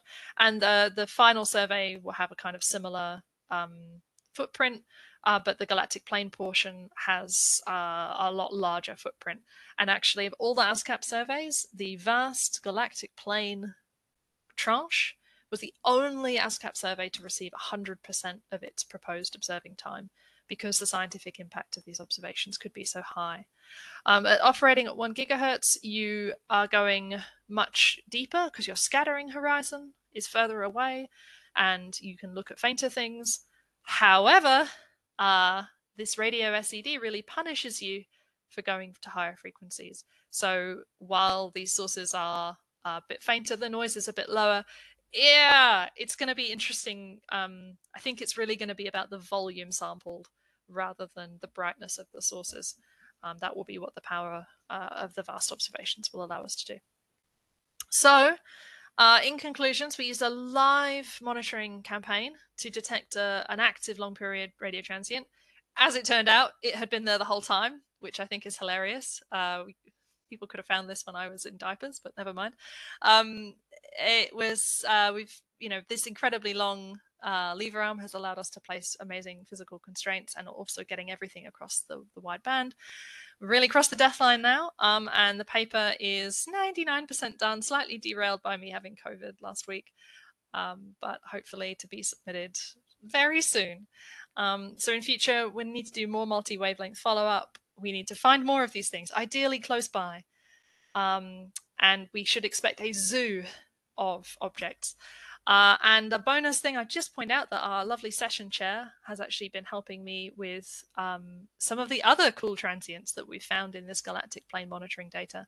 So I think, as Shanoa might have mentioned in her talk, I do hope to release that data to the collaboration. If Posy could stay up for more than 5 minutes at a time, I can draw a line under that and let other people have a look.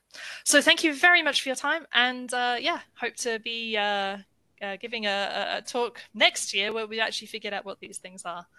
Thanks a lot. Thank you, Natasha. Very interesting talk. We have a question from Brian.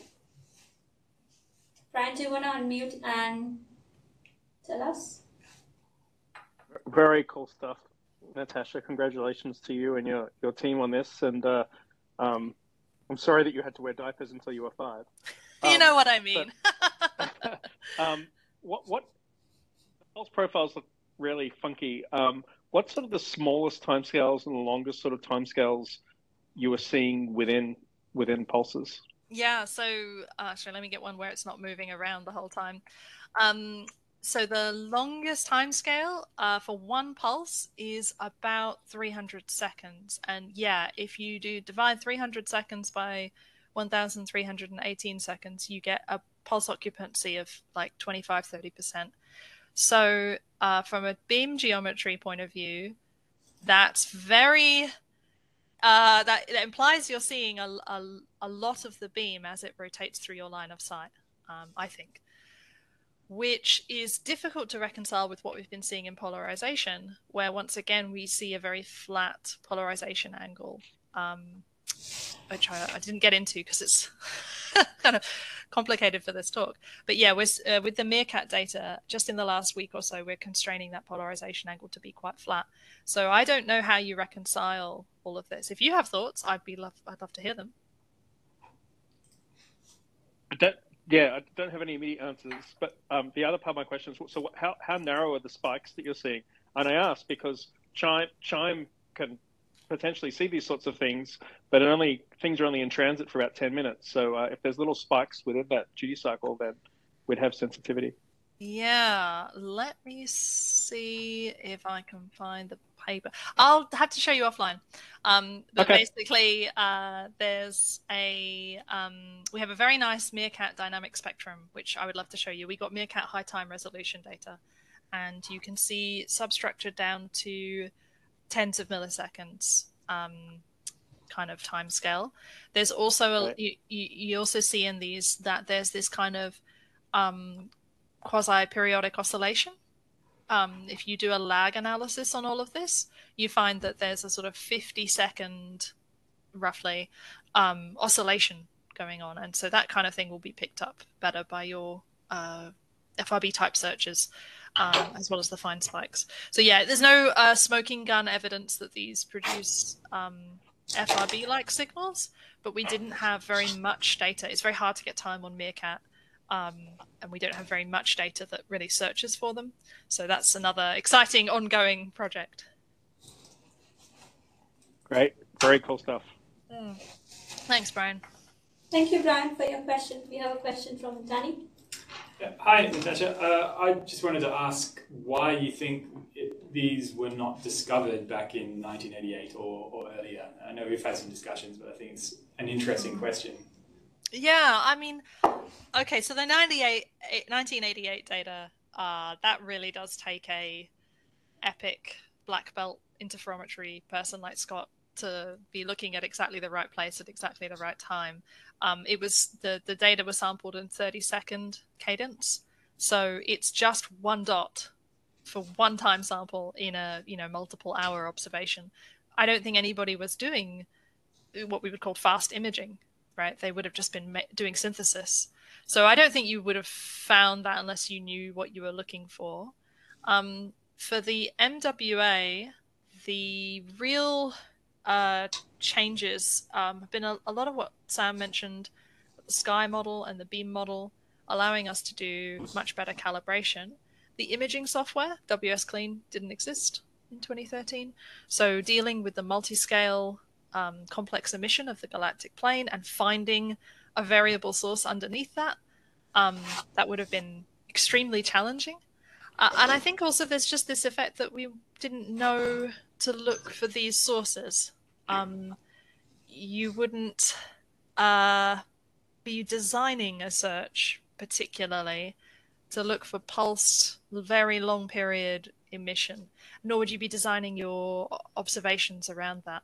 So there certainly have been what I'm going to call puzzling low frequency transients in the past, where people have just seen a blip. But because the observations weren't designed to then, look for these things, no one was ever really sure if those things are actually real. So there's quite a few examples of that. I can send you papers. And it could be that they were all these kinds of intermittent periodic sources, but the data were never designed in such a way that you could go back and check. And that, again, if Stephen's listening, said it before, we'll say it again, the wide field of view, the fact that we can keep looking at so many parts of the sky and come back to that data in the archive, even if it was somebody else's project pointing somewhere else, you can use that data to get multiple measurements. It's just incredibly powerful. I hope that answers your question. Sorry if it was a bit rambly. Yeah, I think it does. I think the fact that interferometers were just not doing fast imaging approaches is pretty good. And I know we've discussed single dishes are not good on these kind of timescales. But... Yeah. I would point out, so some of these points come from VLight. I do know VLight, the Very Large Array. I'm sorry if I'm teaching my grandmother to suck eggs here. I'm a little bit out of it with COVID. So VLight's been doing commensal transient searches on the VLA, and Tracy Clark was able to go into that data, and then once they knew where to look, find this source. So I think they would have found it if they were resourced adequately to properly search all of the data that they've been taking, because it really was just, once you look, it's there. It's a very, very small team. And so while they're trying to do this effort, they haven't had the computational resources to churn through all of their data looking for all different kinds of transients. Right, okay, thanks. No worries. We'll have one last question from Sami. Hey, I just wanted to make a comment on the back of what Danny was just saying. I think it would be really cool to go back and look at all of those historic blips that have been seen. Kind of in the same way that the Lorimer burst was like, oh yeah, it was an FRB in hindsight, probably. I just think it would be really cool to go back and see whether or not any of the earlier stuff could also be attributed to sources like this. Yeah, that'd be really cool. Yeah, I mean, Stewart et al. 2016, that thing they saw with LOFAR seems just like it. I think Scott's GCRT 1745, I mean, it's 77 minutes, which is longer again, but why not? And all of these things break pulsar emission models to varying degrees. There's results I can't share because they're not mine to share, but there are going to be more of these things found that are going to challenge us even more. So yeah, definitely, that would be a fun thing to do. Right. Thank you, Natasha. Again, that was very interesting. Great. So that concludes the first session of the day. We have a break now, so come back later for more talks about pulsars and transients. Have a great day, everyone. Thank you so much. Thank you to all the speakers too for wonderful talks. Thank you, Susmita, for chairing. It was a great session. Our break is only a couple of minutes, so we do have the pulsars and fast transient session is up next. And we have a animation to show for those that are interested. So that takes about 6 minutes. So while the session itself doesn't start until 10 o'clock. We'll be showing this animation basically as soon as I can get it up, and I'll also post the link into the chat so that you can watch it. It is a very smooth animation, but coming over my computer it might not appear to be so. So just keep that in mind. But yes, the session starts at 10 o'clock, everyone.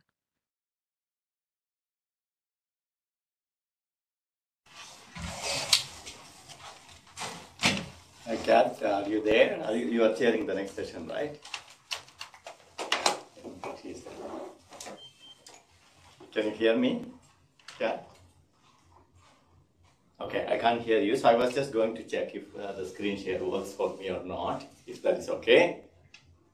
I can hear you as well, Ramesh, but I see you online now. Yeah, Sorry, go ahead. Can you hear me now? Is that yes? Is that better? Yes, I hear you both. Let me see if go back to where I was calling it from. Kat, can you also give me like a 10 minutes kind of a warning instead of, because I'm doing like a 2 group updates, so if you tell me like 10 minutes before the time, it will be useful. Yeah, sure. I'll give you a 10 minutes. Okay, fantastic. For anyone else giving a talk, I'll give you a 2-minute warning, unless you speak now saying you don't want that. The only person here is Bradley, and he's not saying anything.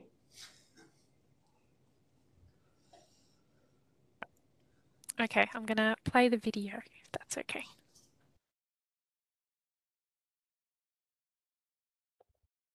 Let me know if you can't hear Scott talking, or if you can't hear that intro music.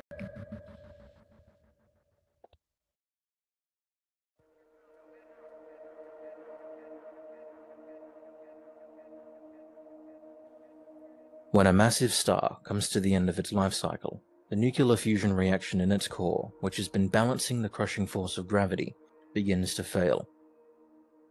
The star collapses in on itself in a core collapse supernova.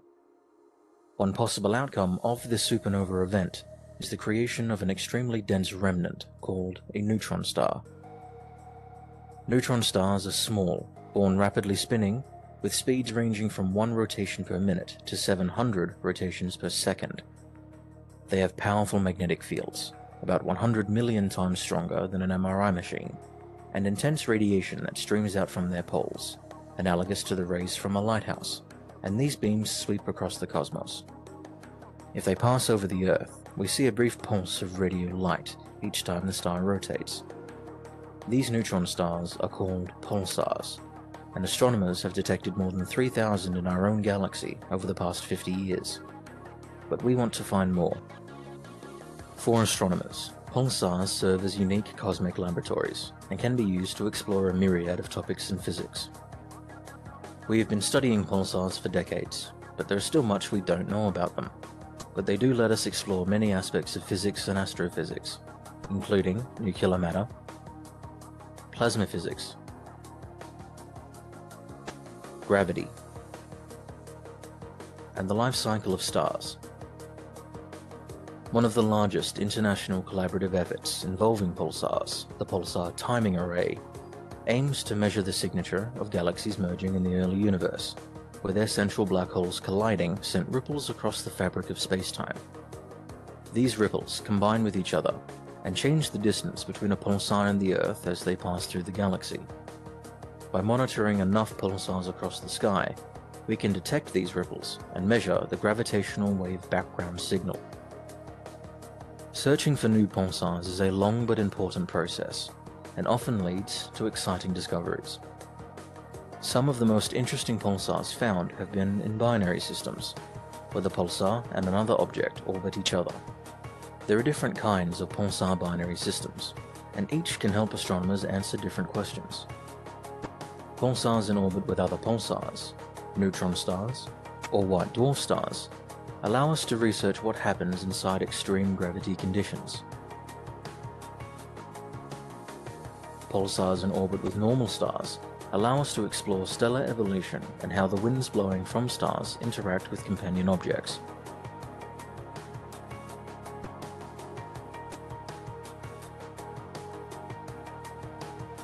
Something we have yet to find is a pulsar orbiting a black hole, which would be a gold standard physics laboratory.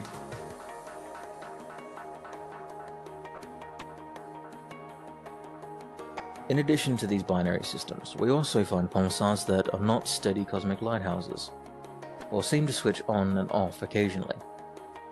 Studying these objects can help us determine just how pulsars produce the emissions we detect. So how can we find more?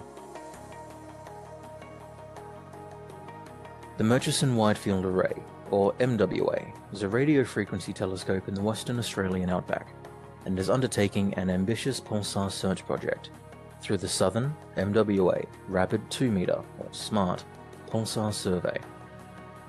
There are several things that make SMART special. One of the biggest advantages, compared to other similar efforts around the world, is that the MWA can observe the entire southern sky very quickly. Previous generation surveys using traditional dish telescopes could only observe small patches of sky at a time, and only for a few minutes each. This takes thousands of hours to look at the entire southern sky.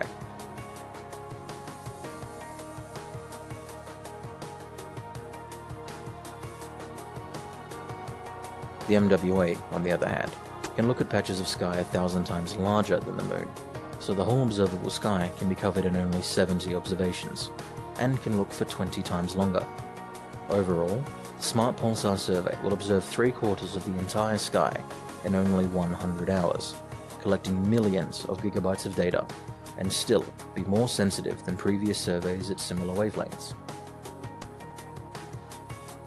This observing efficiency exchanges survey speed for substantial computing needs, requiring resources from supercomputing centres around Australia to process all of the data. Through the use of premier Australian science facilities and international collaboration, the SMART survey is in a strong position to discover potentially hundreds of new pulsars, including some uniquely interesting ones. The SMART Pulsar Survey will provide a valuable resource for the next generation of radio telescopes, such as the upcoming Square Kilometre Array, that have primary science goals including the study of pulsars and gravity.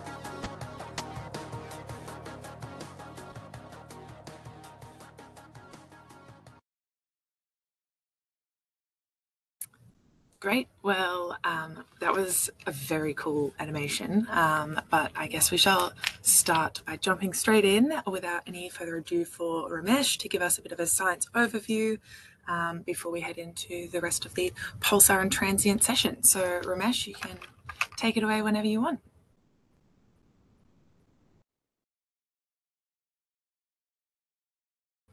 You do seem to be still on mute if you're talking. Yep. Oh, okay, sorry. There we go. Okay, thanks. All right. Okay, so good morning, everyone, or good afternoon, or good evening, if that makes more sense to you. So today I have a twofold task. One is to give a short update on behalf of Gemma Anderson, who is the science team lead for Transients working group, and also on behalf of a PFT science group, I will be giving an update on some of the activities in that group. And in both cases, basically covering bits and pieces that are not necessarily covered in detail in other presentations. Okay, sorry. What happened? Okay. All right, so under Gemma's leadership, and there has been quite a bit of effort to organize the Transients working groups, and Transients, as you know, has a whole bunch of different areas and pretty vast subjects. So there are now routine theme-based meetings happening on a regular basis, covering polarized transient, flare stars, and FRBs and gravitational wave events. And typically these meetings are attended by about a dozen people, mostly Perth or Curtin-based team members, and also members from other institutions, including CSIRO, institutions from Shanghai, and also other parts of the world. And as you can imagine, that often there is also quite a bit of crossover with other areas of PFT science, like FRBs and cosmic rays in particular. And one interesting highlight is a large meeting that was held early this year, and that was a joint meeting with the WAS team, particularly to explore MWA ASCAP synergies in the transient space. And there was a lot of interest in obviously polarized transients and flare stars, and also on the prospect of doing some coordinated galactic plane monitoring. And you heard a lot about this ultra long period transients from Natasha just earlier today, and there are some very interesting avenues there to explore that. And so that was early this year, and obviously, you know, that now these meetings are routine, and so if you are interested in any of the transient related activities, please feel free to get in touch with Gemma.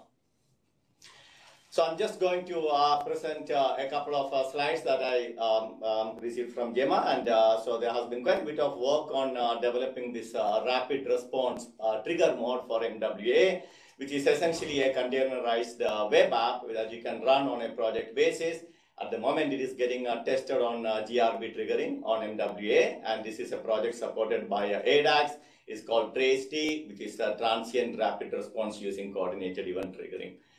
But most importantly, that there are plans to upgrade this and expand this project to include a gravitational wave triggers, and which is especially in keeping in mind the upcoming O4 science run. And that is the work that has been proposed for the next semester. Many of these things are coming from a whole bunch of interesting questions that you would like to ask in the context of potential FRB-like emission that you can detect from BNS mergers. And there are models out there that predicts like what should expect on depending on the viewing angle and how long and what cadence and things like that, all revolving around neutron star magnetic field interactions or jet ISM interactions or magnetar collapsing into a black hole under different scenarios. So Jun and Gemma have been looking at the detection prospects in such a scenario, and what is shown there at the bottom two panels is the expected fluence for these models as a function of the viewing angle, which is the color bar there, and the distance, of course. And what is shown there is like the sensitivity that you can expect from MWA for different configurations. There's a lot of flexibility with MWA that you can reconfigure. For instance, when you do it as a full array, you will get that maximum sensitivity, which is that black dotted line. And the red one is when you split the telescope into 4 different subarrays. And the blue one is when you use like a completely crazy mode, like just a single dipole from every single tile. On the right part, there is like a simulated population of BNS mergers, and from the 3 detector configuration for LIGO, Virgo, Kagra, and which is going to be the O4 science run, and that is the black dotted line, and the detectable population with the MWA are shown in the blue, that is for the full array, the red for the 4 subarrays, and the single dipole case is the black dashed dotted line. The bottom line here is that the 4 subarray mode seems to be like the very good trade-off between sensitivity and detecting an event. And that's basically the strategy being pursued at this point. Again, this is work done by Jun and Gemma and the team. And what is shown here is like a detector sensitivity for the gravitational wave events convolved with sky coverage and sensitivity of MWA. If I understand right, basically to understand the chance probability of detecting an event if MWA was looking some random arbitrary direction. And once you have a trigger from in a 4 subarray mode, then could be potentially using a 3 minutes buffer or some sort of a latency. Then you switch to full array and record it for something like 6 hours or something. That's the maximum you can do with the new high time resolution system. Obviously, all this is to look for like a few milliseconds of FRB-like emission, but as we all know, that could be really game changer. And the optimistic expectation here is that MWA could be like potentially detecting at least one such event in O4 science run. So if you want to know more details, please feel free to ask questions, and hopefully June is online and might be able to clarify the details for you. June is going to present this work, but as you heard from yesterday, and there has been also like a work that is done using VCS data and smart data, and that is collected for pulsar survey, trying to look at the FRB like emission from repeating FRBs. There is a whole sample of repeating FRBs, and June's work focused on 5 such repeating FRBs from CHIME and 1 from ASCAP. And again, I don't want to steal the thunder, but the bottom line here is that this is the very first search using a VCS data and processing almost 23 hours of data and getting down to the fluency limits of something like an order of magnitude better than many of the previous searches. But let us also take a moment to congratulate Jun for his successful thesis submission. That was a few months ago, and I gather that examiner reports have arrived, and he's working on the correction. So pretty much in the path for soon to be doctor category. Okay, so now I very quickly switching to the PFT science update. And PFT science, as you can imagine, the science that you can do with voltage capture system, which is our high time resolution backend, and a whole bunch of software and processing pipelines that we have developed around that. That includes the beamformer, pulsar processing software, and such. So in principle, they can support an array of science themes, but pulsars have been the most dominant activity. And as you have heard, the SMART survey project, which is the big ambitious survey to survey the entire southern sky for pulsars and fast transients, is one such large project in the collaboration. So this is quite a relatively new science working group, and currently we have 20 members. A lot of core activity still happens at based at Curtin, which is all the development of the high time resolution backend system and the software suite associated with that, which is called the VCS Beam.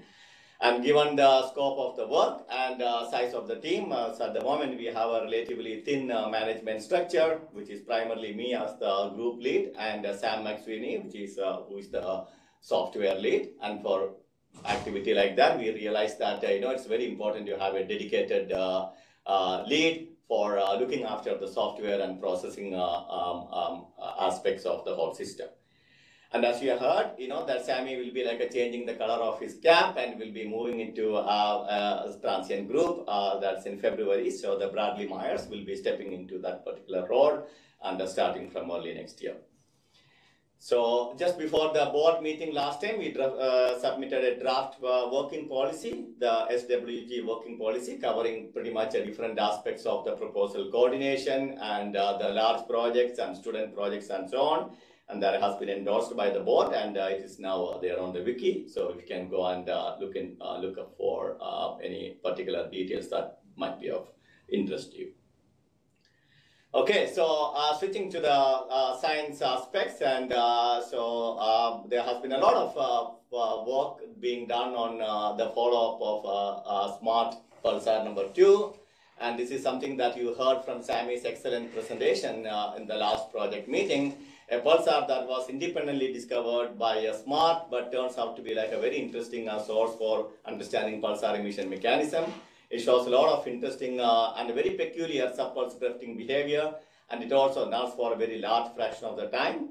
And Parul is going to present a lot of interesting work that is done using the GMRT data that we collected last year. So I don't want to steal the thunder, but as you can see that the pulsar does a lot of interesting things here. What is shown here is a sequence of pulses, about a few hundred, and every once in a while pulsar comes on and does a lot of interesting regular kind of patterns, and that's called subpulse drifting. So you will hear more about it from Parul's presentation in a short while. The SMART survey description paper, many of you have seen this doing the rounds in the collaboration review, and it was submitted for to the journal almost a couple of months ago, and we have received the referee comments, and we have been working quite hard on addressing the referee comments, and the plan is to submit it before the break. And so I probably won't talk too much about it, and as such you will be hearing bits and pieces about it from in the next two presentations. So other interesting work that's being done, this is from Parul. So this is another very interesting bright pulsars from simultaneous MWA and GMRT observations. And this is a pulsar that has practically no nulling, that not even a single pulse is shown to null. And it has, that very interesting looking, simple looking profile, but very, very bright with some of what is shown here in the middle panel is the profile changes as a function of frequency. And as you can see that many of the GMRT bands, pulsar has, almost look like a textbook quality with a signal to noise ratio per average profile reaching almost 10,000 in 1 hour. So that makes it like every single pulse detectable with a signal to noise ratio of 100 or more. That makes it like a very interesting object to study the single pulse energy and fluence and distributions and other things. In the combination with the MWA data allows you to look at the average properties and its frequency dependence, and a couple of interesting highlights are shown here. The bottom panel is the MWA profile, which as you can see that is much more scatter broadened than that you see in the MWA band. And the descattered profile shows some interesting looking post-cursor emission, which might be to do with either pulsars viewing geometry or something which has like a steeper spectrum than the main pulse profile. And the top panel is pretty much the Parul's best attempt to revisit the spectral characteristics of these pulsars by using the combination of the data from GMRT and MWA. And the main highlight here is that spectrum turns out to be something with a low frequency turnover, much in contradiction with many of the things that was said about these pulsars from very sparse measurements and that limited frequency coverage in the past. Again, that paper is in the collaboration review and it's on well track for submission before the break. I mentioned this in the last project meeting and MWA pulsars, and many of them are turning out to be like a pretty low luminosity pulsars and oftentimes very barely detectable even using a Park sensitivity at the L band. So we have started this project to use a fast telescope to do their detailed characterization. This is a project that is led by Meng Yao. And again, that 1/10 of a millijansky is quite almost like a breeze for fast sensitivity. What is shown on the right is a high quality detection from a fast telescope. One of the projects that we have been doing in the past few months is basically to using this pulsar and other MWA detector pulsars like the one which I mentioned to probe the high latitude turbulence of in the ISM. And this is interestingly the part of the sky where there are practically no measurements at the moment in terms of like the scattering or scintillation measurements. And as a matter of fact, that electron density models are pretty much very poorly constrained, and many of them can't even like give accurate distances, and they run out of electrons at the part of the DM space when it is more than like 20 parsec per centimeter cube. So the idea is basically to look at the fast sensitivity and GMRT sensitivity to make some very useful measurements so that you can refine these models or input to refining this model. And that's the kind of region which is also interest for like a lot of FRB interpretations. And what is shown on the right is the dynamic spectrum from multiple fast observations, and you can detect the scintillas, and you can do some correlation function analysis and deduce some parameters that can turn into like interesting parameters like mean turbulence strength. Interestingly, that turns out to be like a lot less turbulent than some of the model predictions. And that might be something that we might be factoring and contribute to refining the ISM models at the high latitude part of the sky. Okay, so back to the system development. And so I'm going to show a bunch of slides from Sammy. And so those who don't know very much, and the legacy VCS system, so we were recording the data after 2 stages of channelization. And our software pipelines pretty much was geared to produce data products that is good for like a millisecond pulsar studies by getting inverse PFB operation done and a microsecond time resolution voltage data that you can coherently de-disperse or generate the data that is good for like a smart like project or a single pulsar studies. In the new system, the big difference is that we are tapping the signal at a different point right after the coarse PFB, and then doing everything under like a new system, which is called MWA VCS. And the idea there was like pretty much you develop the system that can cater to all the applications that we were able to do before, and also like many more, including like a cosmic rays and rapid imaging and other applications. That was a vision that was drawn by Sammy as a software lead or more than a year ago. And as you might remember from our last project meeting, and we have made a lot of progress. The part of the things that is required for like a supporting pulsar and FRB science is already there. And one big change over the last 5 months is like also taking this offline correlation. And that's a bit that Sammy has tested quite successfully by help from Ian and also help from Jared, and who was doing an honors project over the past summer. A big development here is like sorting out one of the interesting software bug that was causing some renormalization, which was typically seen as like an interesting gradient in the frequency across the frequency, or sometimes some sort of a strange modulation. Like many other software bugs in the complex subsystems like that, it took quite a bit of effort to trace it, what was causing it, and it has been fixed. And that's a contribution that's coming from Jared Mosley, and who was working with Sam McSweeney over the past summer. And as you heard, that Sammy will be like changing his role in the next few months, and switching to from fast transients and pulsars to slow transients and long period transients. So we have pretty much like redrawn this box in the sense that that in the near future, at least, the VCS beam will be like pretty much the capability that we have developed up until now, which is like ability to support pulsars and fast transient science. And we won't be like prioritizing the other part of the development, which is still pretty much part of the plan, but not a priority in the coming months. Okay, so this is another slide that I showed the last meeting. So I just want to give a quick clarification and some bunch of updates. And you heard a lot about the next flow benefits from Dave Null's presentation yesterday. And I just want to mention that, that in terms of like, the next flow in the pipeline, the big task we have is doing it for the so-called second pass search for the smart, which I will describe in a minute.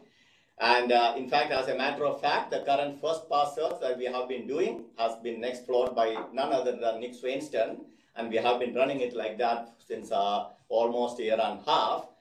Because with the kind of task at hand and with the kind of team we have, there is no way we could have sustained this sort of an activity without the next flowed pipeline. So basically, we are talking about like producing thousands of beams from every single VCS observations, producing several thousands of DM trials, and dealing with the zillions of candidates. So pretty much like routinely submitting thousands and thousands of jobs on a HPC like O-star. So this transition was made by Nick Swainston and almost a year and a half ago. But obviously, the second pass search pipeline, which you will hear from Bradley, and will be like quite an expanded version of the current pipeline. For the rest of the things, and it's not really high on the priority, but as you may have heard yesterday, there's a lot of interest in probably from a solar science to use picket fence mode observations and doing some useful Faraday rotation and magnetic field measurements of solar science. So if there is a strong push coming from that particular direction, and we might be like prioritizing the picket fence capability of the new MWA VCS. Yes, Dan? 10 minutes left, Mesh. Okay, fantastic. All right. Okay, in the last 10 minutes, I'm going to give you a very quick highlight on where things stand with SMART.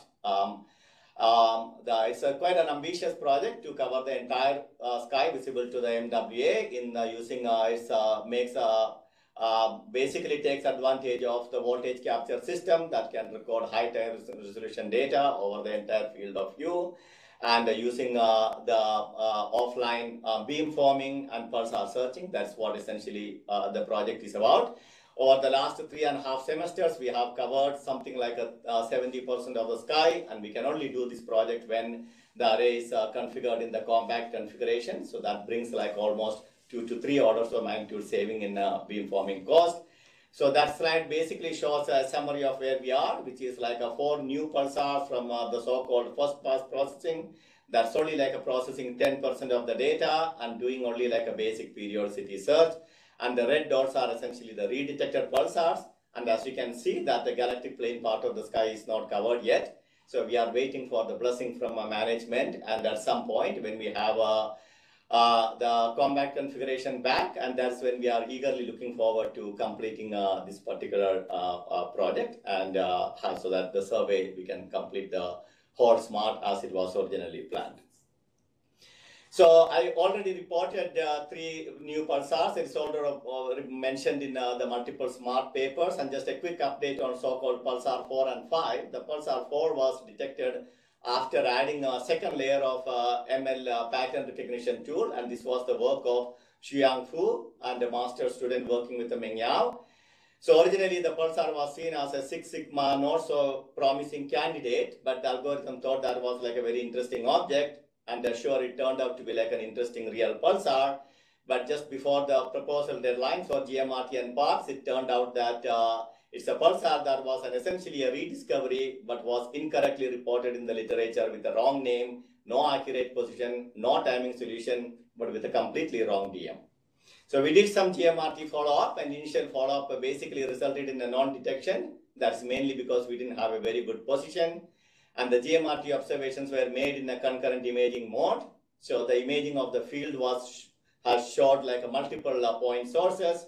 And so in the second attempt, then we went and formed a phased array with each and every one of those prospective candidate targets. 4 of them turned out to be like a red cross, and 1 of them turned out to be like essentially green tick. So the pulsar is basically like a confirmed, and we know a little bit more about it. And the position is good to like a couple of arc-second uncertainty, and then estimated flux density of something like half to 1 millijansky. The real new highlight is the pulsar number 5, and this is coming from Garvit Grover. So first, when Garvit spotted this candidate, and many people, including myself, were highly skeptical because we thought it's too good to be a candidate pulsar for MWA. It was like a lot brighter than the one which we have seen before. But Garvit didn't really give up, and they did a lot of thorough investigation. And a quick summary is that it was detected in multiple different observations, sometimes also in the side lobe, and all with a similar period and DM. And the so-called suspected pulsar was not even seen in the beamform data. And obviously, that's a lot of mounting evidence over the course of weeks, several weeks. But the most importantly, the profile structure looks completely different. So obviously, the no two pulsars can have identical looking pulse profiles and can be located in the same part of the universe and shining at you at the same time. That's almost like a pulsar exclusion principle. So this is now, basically known as like a Garvit's pulsar, and quite a bit of progress there. Then this is the luxury we have with MWA data. You can go back and make a very dense grid of beams and get down to the position to something like a couple of arc minutes using the compact configuration. And using the archival data, in this particular case, we were able to get down to like a half an arc minute precision. So we can now happily go back to GMRT and parks and do like a more detailed follow-up. And what's more, that we even have like a timing solution. Usually when you find a pulsar, people will go back to the telescope and get follow-up observation to the timing. And we are doing like completely a different strategy. And this is all coming from the fact that the pulsar was located in the not so comfortable part of the beam and very sparse sampling over the large time span. And if you believe Garvit's analysis, we already have like 1,000 sigma kind of a P dot and a period which is like a good to like a 12th decimal place. To me, this is an excellent demonstration of the timing stability of the system over several years. Okay, this is my last slide. So basically, the progress so far, we have covered 3/4 of the sky, and only a small fraction of the data has been processed, that too only in first pass. So we are literally scratching the surface, and multiple papers are under collaboration review or in the literature or at works. The real big task at hand is moving to the second pass processing. It is not just like going from first to second pass by an increment of 1. It's like a pretty major scale up and a step up in the processing, and you will hear a lot more about it from Bradley. And another important task here is also like solving this class imbalance problem. And we have bravely put Ethan Dowley, who is our summer intern, on that task, and he's supervised by none other than Sammy McSweeney. So we can put a lot of trust and optimism that that problem will be like solved, hopefully in the coming semester. So more coming from Bradley, but I'm happy to take any questions. Great. Well, thank you, Ramesh. That was a really fantastic summary of where everything is at. It's great to see results coming out already. If anyone has any questions, feel free to raise your hand or put it in the chat. Sammy is raising hand here. I can see that. Okay. Well, Sammy, yes. I just wanted to make one small clarification. Just give credit where credit is due. The offline correlator work, Jared and me, we didn't actually do any development on that. The code is entirely like Ian et al. And we basically just installed it and got it working working as an offline, in an offline mode. So just wanted to put that out there. Thanks. Cool. if I can't see any other questions, I do have a very quick one, but maybe in the meantime, if you stop sharing and then Bradley, you can get yourself set up. So I had a question about the really high signal to noise pulsar work. I mean, maybe I should be leaving it for Parul later, but the really high signal to noise, it did look literally just like a textbook example. Is that related to that high signal to noise? Because I know that pulse structures can be all over the place, and do we expect these really high signal to noise pulsars to have a nicer shaped pulse shape? Not necessarily. Right. That pulsar is like quite an exceptional one, and it just so happens to have like a very simple profile. And right. That's also the reason that was like an excellent source for looking at the so-called pulse fluence distribution and the single pulse variability. Because typically, as you can imagine, pulse will have like subpulses, sometimes drifting subpulses and things like that. So there are, pulsars, there's quite a large slew of pulsars when it comes to pulse profiles. Everyone is an individual. They all have their own profiles. It's almost like a phase. So this is basically an exceptional kind of a pulsar. And yeah, right. It does not use the signal to noise ratio. For example, pulsars like 150 can have like a similarly very high signal to noise ratio at those frequencies, but they have much more complex structure. Right. Okay. Thank you for the clarification. So up next, we'll keep going with smart results and hear from Bradley to take over. I won't give any more intro. Bradley, I'll give you a 2-minute warning, which will allow time for question time. So there'll be a bit more of a buffer as well. Great. Take it away. Okay. Thanks for giving me the opportunity to tell you all about the next stage of the smart pulsar survey processing. Ramesh hinted at it, obviously, that I am sort of taking the leading role in that. And so I'll go over a little bit of just current status, more of the sort of the technicalities of what we're dealing with, and then delve into some of the major points we're currently looking into about how do we solve some of the problems we need to solve for the second pass, and then sort of looking forward what's going to happen. So the current status, where we're at and challenges we face. So lots of this Ramesh already covered, but we've collected about 75% of the observations we need to cover, and we're going from +30 to essentially the South Pole. We've covered a wide range of the array, but we're missing sort of this strip down here that's not coloured in on this diagram on the right, and just so happens that that actually just entirely maps basically the galactic plane and galactic centre, which I should note is a very interesting region for pulsars, but also it's quite challenging for low frequency observations. And so in some way, it's a good thing that we save that till last, because that'll be the hardest bit to process. But also it's sort of the most exciting bit, so we definitely want to get that in the can. But to date, we have 51 VCS observations on the archive, which is about 2.1 petabytes of data, and that was observed between September 2018 and May 2021. How much of that have we actually processed? Well, so we've done sort of our, I suppose, proof of concept shallow pass, which is the first pass. We only analysed the first 10 minutes of each of the observations, and we didn't do any fancy processing. We didn't do any RFI mitigation. We used a very coarse de-dispersion plan, so we only sort of tried 2,500 different values for each pointing, which sounds like a lot, but just wait, I'll show you what's actually a lot.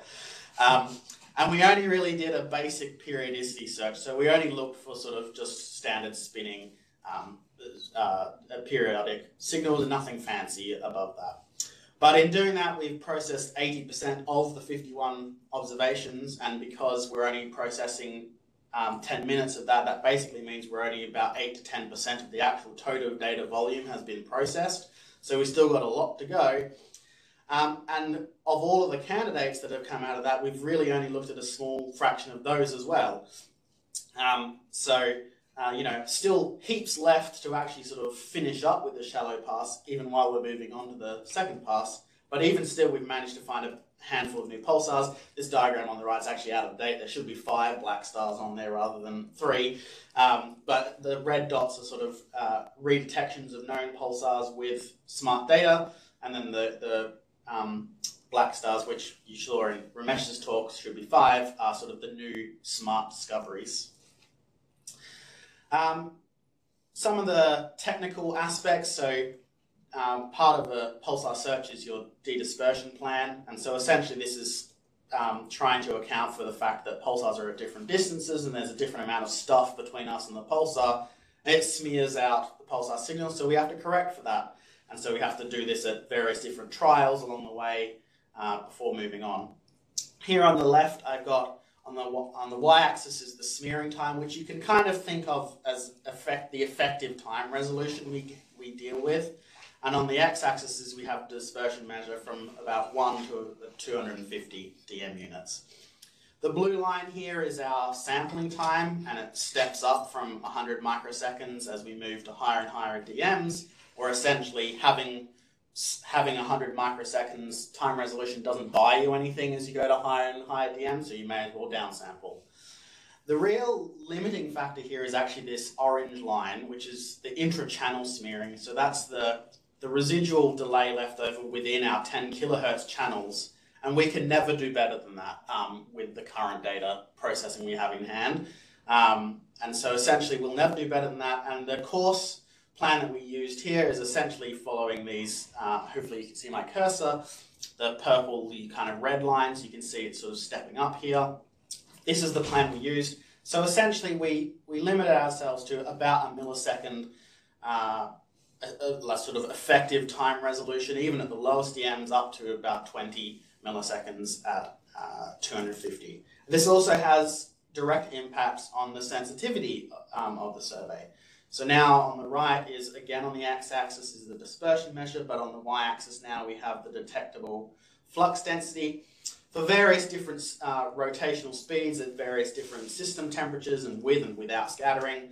But the main takeaway here is that the dispersion plan on the left here directly impacts what the sensitivity on the right here looks like.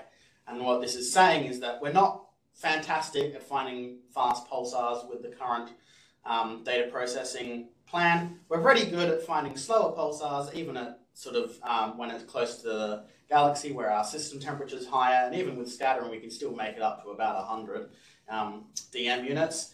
But we need to sort of address this and sort of look at other de-dispersion plans that optimize this for the survey. Hurdles along the way, there's been many, but I'll just hand a couple of them. So the first one is that our data processing is all essentially on the OzStar supercomputing cluster in Swinburne, but the data is stored at Pawsey, so that's obviously an issue. We've relied on Garawala and the Astrofile system as sort of an intermediate data transfer and staging area for us to move things across, and so the transfer time is actually quite large, even for only 10 minutes of data.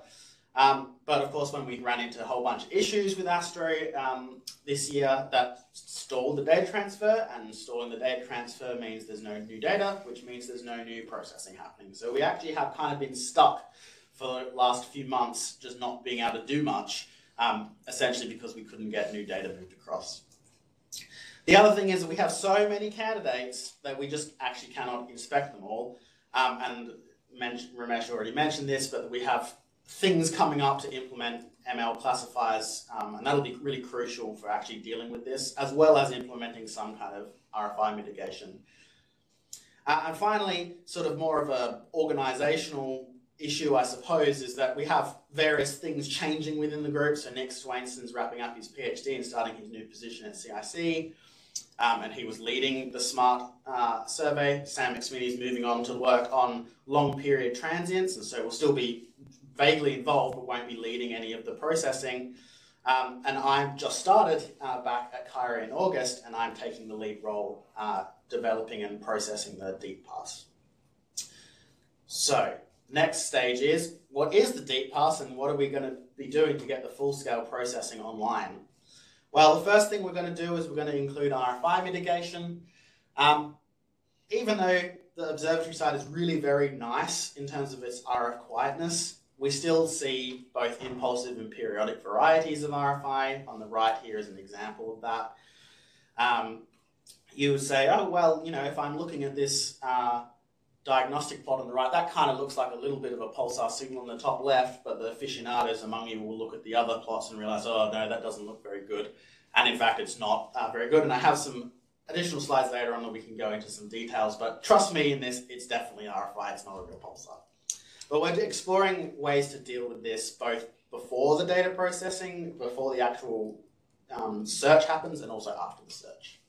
We have to revisit our dedispersion plan to reduce the degradation in our data. So on the left is the same plot that I showed before, smearing time, effective time resolution versus dispersion measure for the first pass. And on the right is a more optimized one where we essentially try to get as close to this orange line as we can because we can't do better than that. The problem is that when we do that is we it's about 7 times the number of dispersion trials, which means there's 7 times as much intermediate data that we have to produce. So that's a problem, but we can deal with it. The other thing we want to do is extend our DM search range. So not only do we want to do it more precisely, but we want to go up to maybe DMs of 3,000 or 4,000, may as well, especially since those higher DMs actually don't cost a lot in terms of compute, but it's, again, another factor of 2 in terms of actually how many DM trials you have to create. So again, it's becoming more a data volume and I/O issue rather than a compute issue at that stage. Anyway, we're still exploring this, but these are the sort of considerations we're making. We also, of course, with our updating our DM dedispersion trials, we want to look at our sensitivity. So the big difference here is we're going from 10 minutes to an 80 minutes integration, but we also have slightly different time resolutions going on, and that all affects these sensitivity curves. But what I want to point out here is that even at a dispersion measure of 1, our effective time resolution is only 300 microseconds, so it's 3 times the actual native resolution. And that impacts our sensitivity, especially to the fast pulsars. And so if we really want to hone down on these kinds of things, we really have to do something novel for our VCS data and sort of apply coherent dedispersion, which I won't go into, but we can discuss later if people are interested in what that is. But that will really drive that down. But otherwise, it's quite promising. We're looking somewhere between 3 and 5 millijanskis as a sort of a reasonable estimate for what our sort of limiting sensitivity might be. We also have to consider the realities of our observing strategy. So the MWA primary beam is static in telescope coordinates in alt-az, but we track RA and DEC, so that moves with the sky. And that's actually quite unique for pulsar surveys. That's not normally a consideration people have to make, but we have to make that consideration. So one consequence is that it's actually computationally inefficient to beamform all of our sky positions for the full 80 minutes. For instance, some sky positions end up being in a primary beam null, so what's the point in adding noise to your pointing observation? A consequence of that is actually that we essentially add more noise to the data if we do it, and so we could in theory be decreasing our sensitivity by just blindly beamforming on the 80 minutes. Counter to that, though, is that longer tracks also improve our chances of detecting bright single pulses as well as longer period pulsars. So we have to strike a balance. And third, and probably not surprising to anyone, but also it's something we do have to sort of address, is that the sensitivity is going to be sky position dependent, both depending on the primary beam sensitivity, obviously as we move further away from zenith where it's less sensitive, but also in terms of the actual tracked position through the primary beam, that changes with time as well. So we have to take those all into account. And here are some visualizations of that. So these are primary beam maps. I'm sure MWA members are pretty familiar with these kinds of looking weird loby things. On the left is an observation at zenith. On the right is an observation far from zenith. And then there's 3 traces on them going from blue to red to pink. And these are sort of tracking a given RA and DEC, so a particular pulsar source, through the observing duration. And so you can see here on the left, for instance, this red patch, which is when the 80 minutes is when we're actually sort of observing, it crosses into the beam null and comes out into a side lobe. So maybe we should really only beamform the first half of this.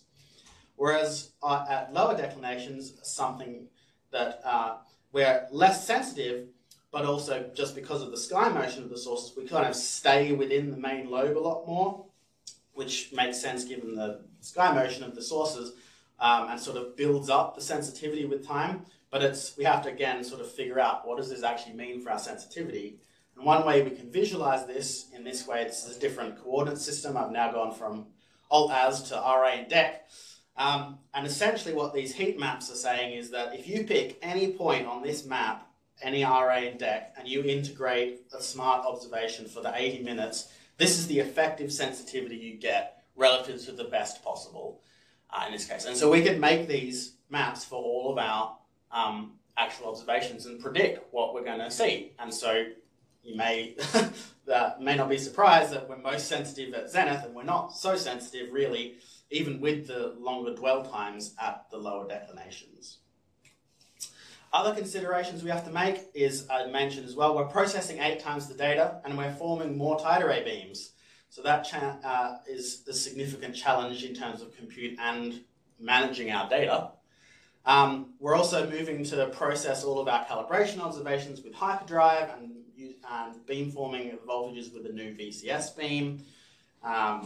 We're going to be adding some new search methods into our pipeline, so that it allows us to extract more science, but also adds a lot more processing. And essentially, at this point is just to say that combining these will probably increase our compute costs by an order of magnitude or more.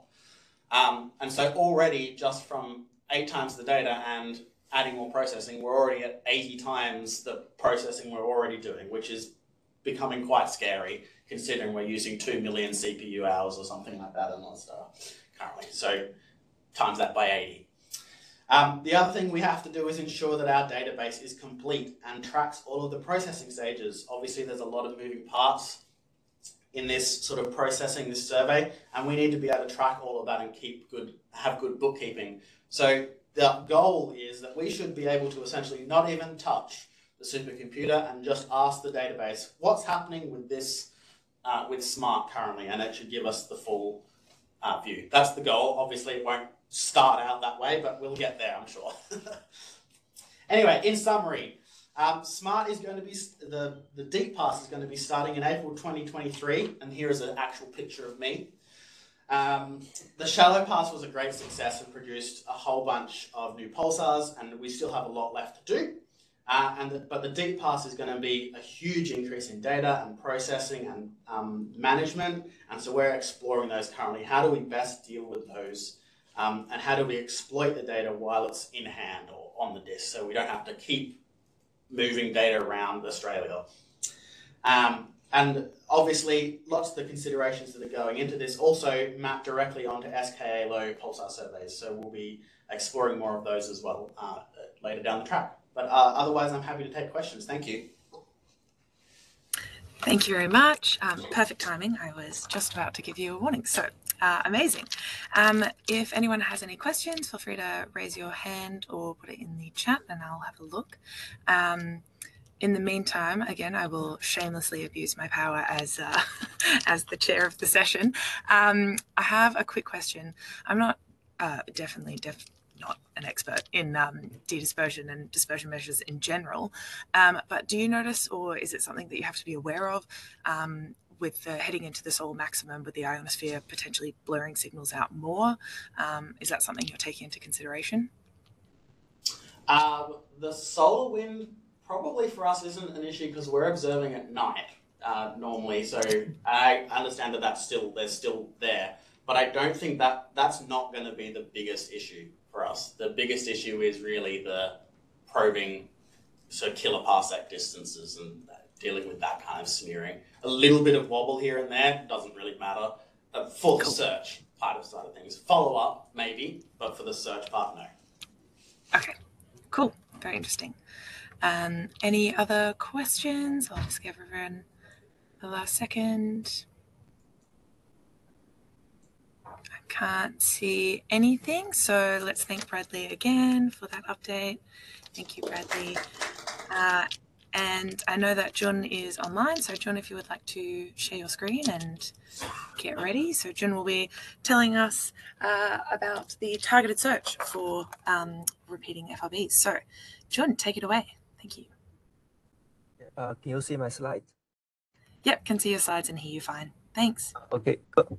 So welcome to my talk. So I'm going to introduce my work about target search for repeating fast radio burst with the MWA And my collaborators include Gemma Anson, Paul Hancock, James Miller-Jones, and also a few people from the pulsar group. So first, I'd like to introduce the FRB search at low frequencies. So as you know, nowadays we have discovered so many FRBs, and most of them are discovered by CHAM. So the most FRB detections are made frequencies from like 300 megahertz to 8 gigahertz. And the only detection of FRBs at low frequencies below 300 megahertz is FRB 2018-0916B. And this is a special FRB because it has a period of 16 days and an activity window of 5 days. So far, this is the only detection at low frequencies, although there are lots of efforts to search for FRBs at low frequencies.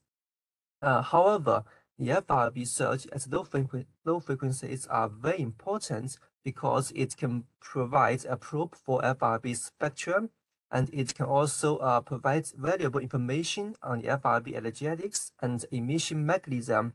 Also, it can let us study the FRB environment.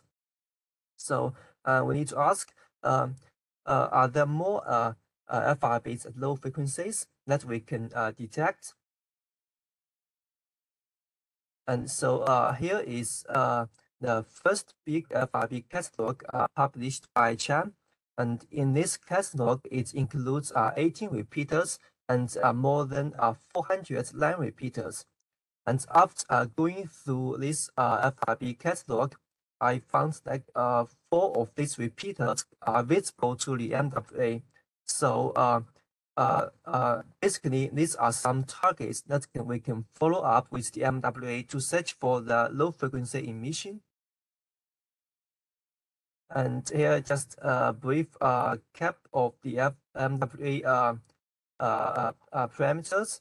So the field of view is from 300 square degrees to 1000 square degree, and the operational frequency is from 80 megahertz to 300 megahertz, and it has a very high time resolution mode with a time resolution of 100 microseconds and frequency resolution of 10 kilohertz, and it also has a typical sensitivity of 100,000 milliseconds. And as already mentioned in Ramesh and also Bradley's talk, there's a smart survey that's going on the MWA. And this smart survey, it searches it mainly searches for pulsars in the southern sky. But this smart survey is also produced a lot of high time resolution VCS data. So this VCS data in the MWA archive can be used for FRB search. And here I list a bunch of FRB that can be follow up with the MWA. Here I list 5 repeaters. 4 of them are discovered by CHAM and 1 by SCAP. So these are the targets that we can follow up with the MWA.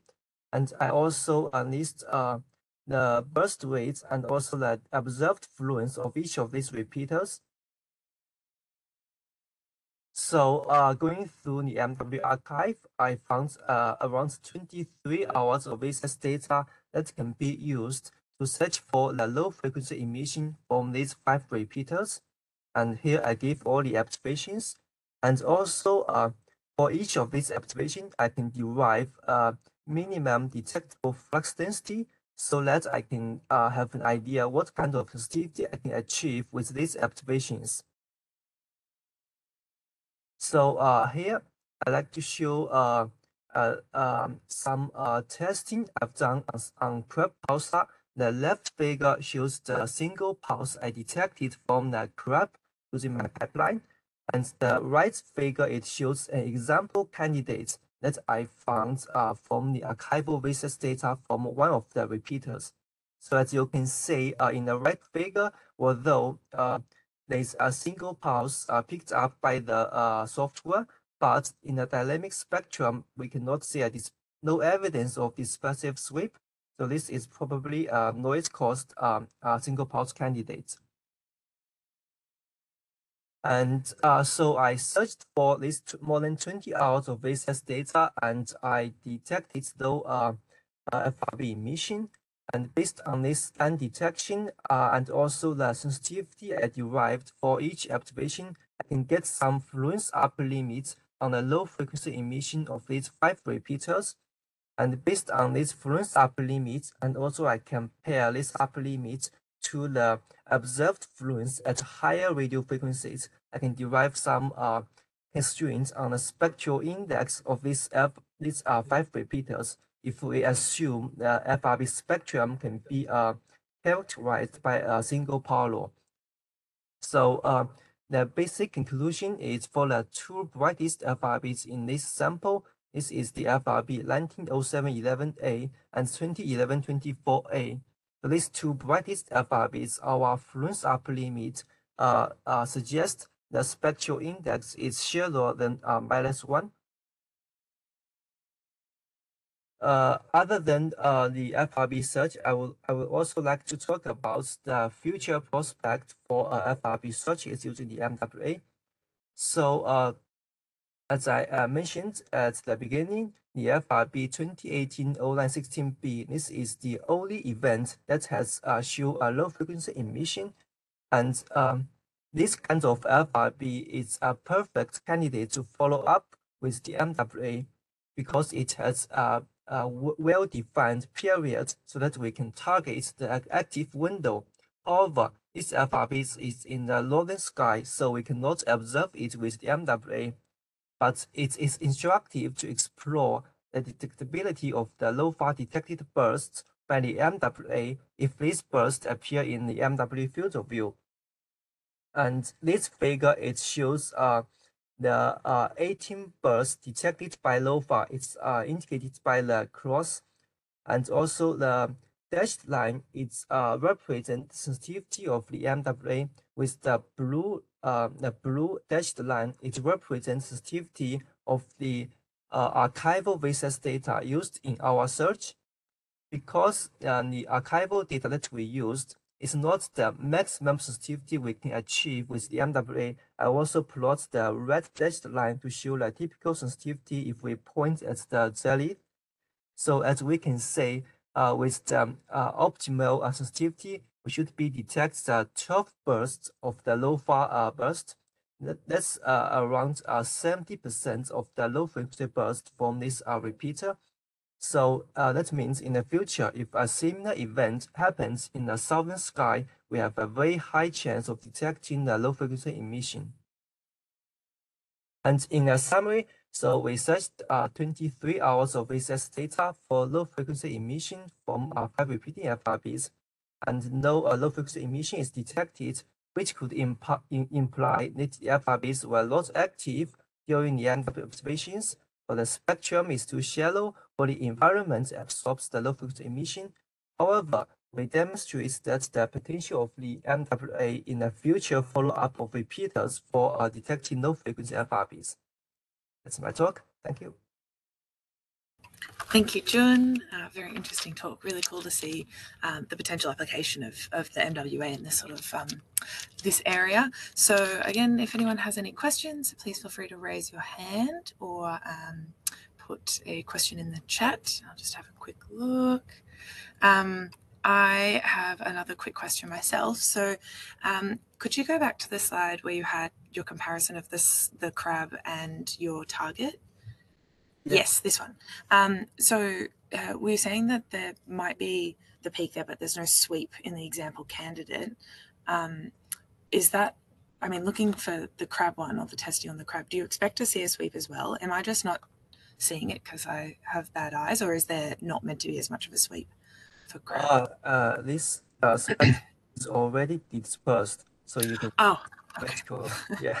It makes a lot more sense. I thought it was very weird that crab had no sweep. Okay, thank you. That makes a lot more sense.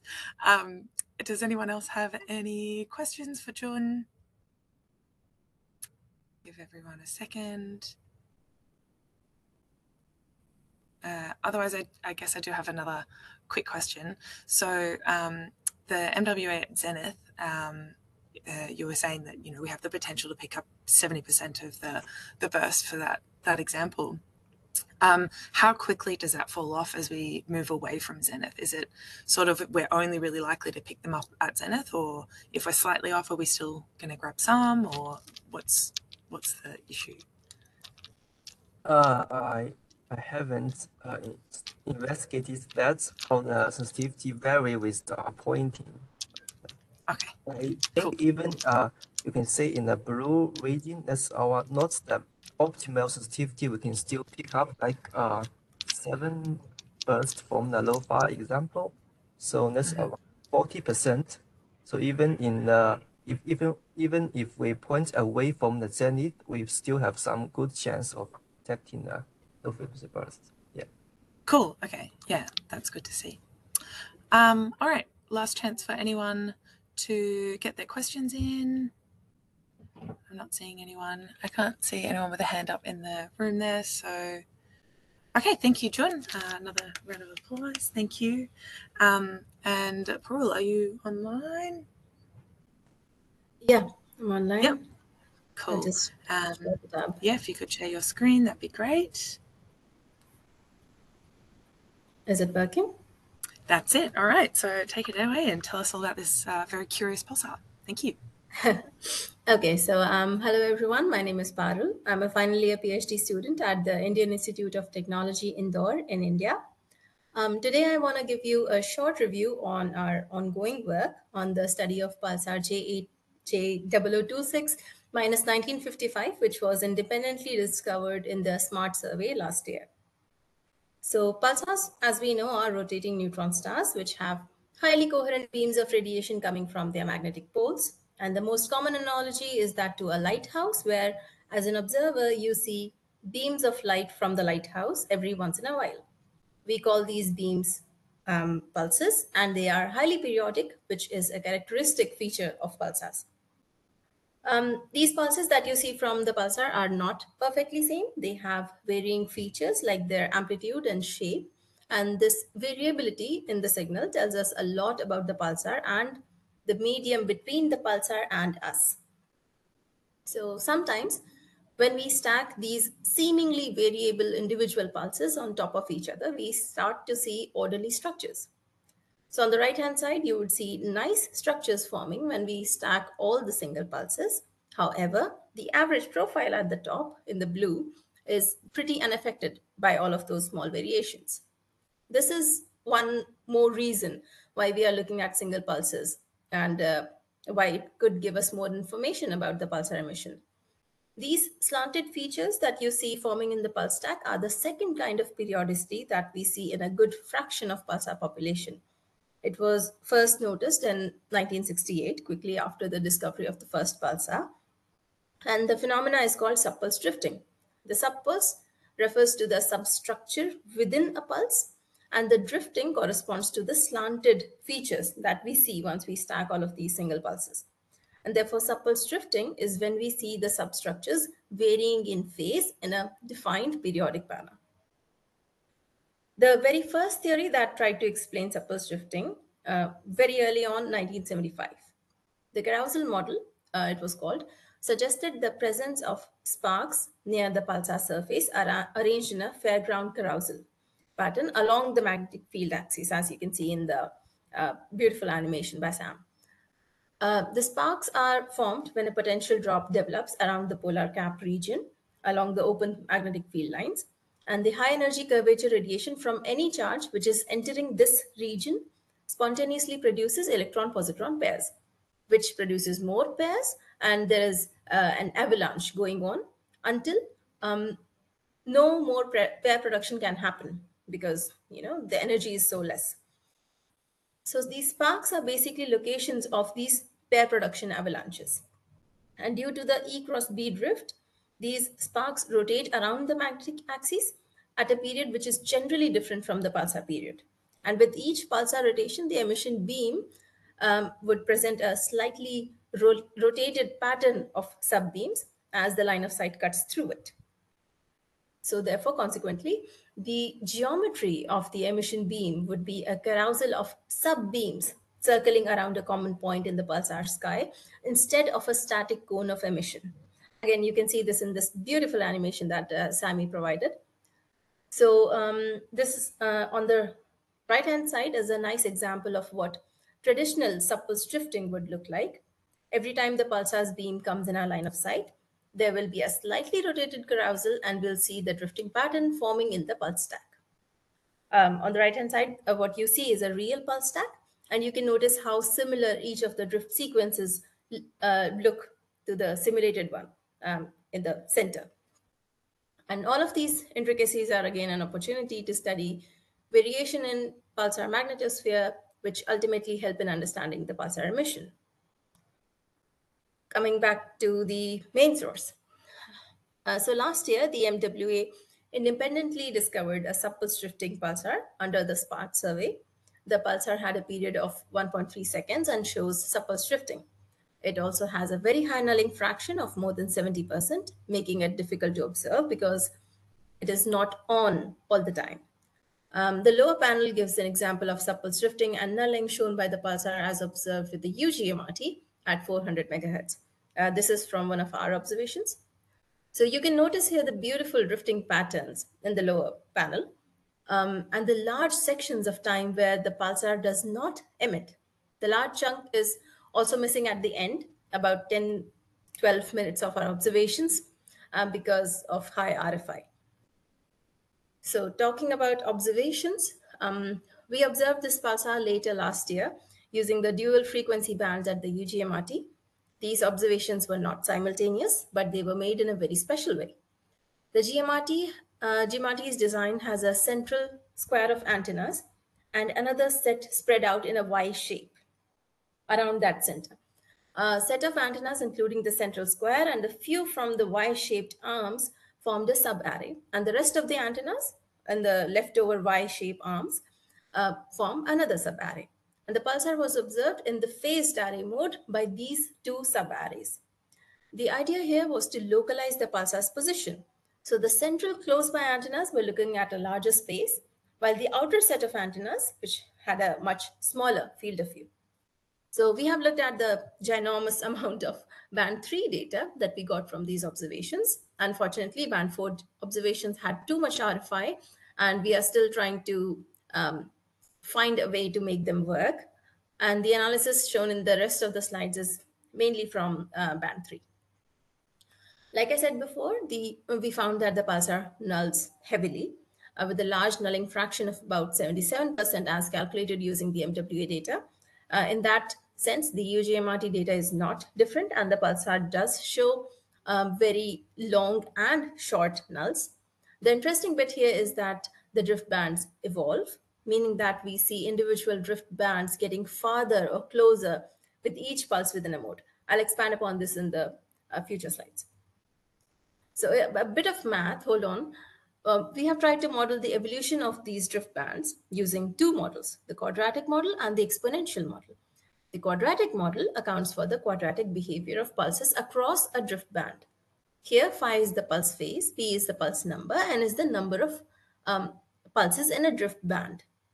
Most of the drift bands were fitted using this model, and they were fitted up to a very high degree of accuracy. However, some drift bands did not follow the quadratic model, and we used an exponential model for them. The exponential model assumes an exponential decay rate for the drift rate. D is the drift rate. Here, P is the pulse number since the onset of the drift sequence. So we have a full sequence of one mode. So the onset of the drift sequence, that is the pulse number P. Tau R is the drift rate relaxation time. D0 is the difference between the asymptotic drift rate, as in whatever happens at the very end, and the drift rate at the onset of the drift sequence, the drift rate that we started with. And the last equation on this page shows the rate of change of subpulse phase with pulse number P, drift band number D, and the longitudinal separation between subpulses between successive drift bands P2. Don't worry if this is too much math. Please look at Sammy's papers, and I am sure you'll be able to understand. So after deciding the mode boundaries and fitting each of the modes with either a quadratic model or an exponential model, we ended up making two definite kinds of drift modes for this pulsar. Out of the two modes, mode A has a slow drift period, meaning that the drift bands are farther apart.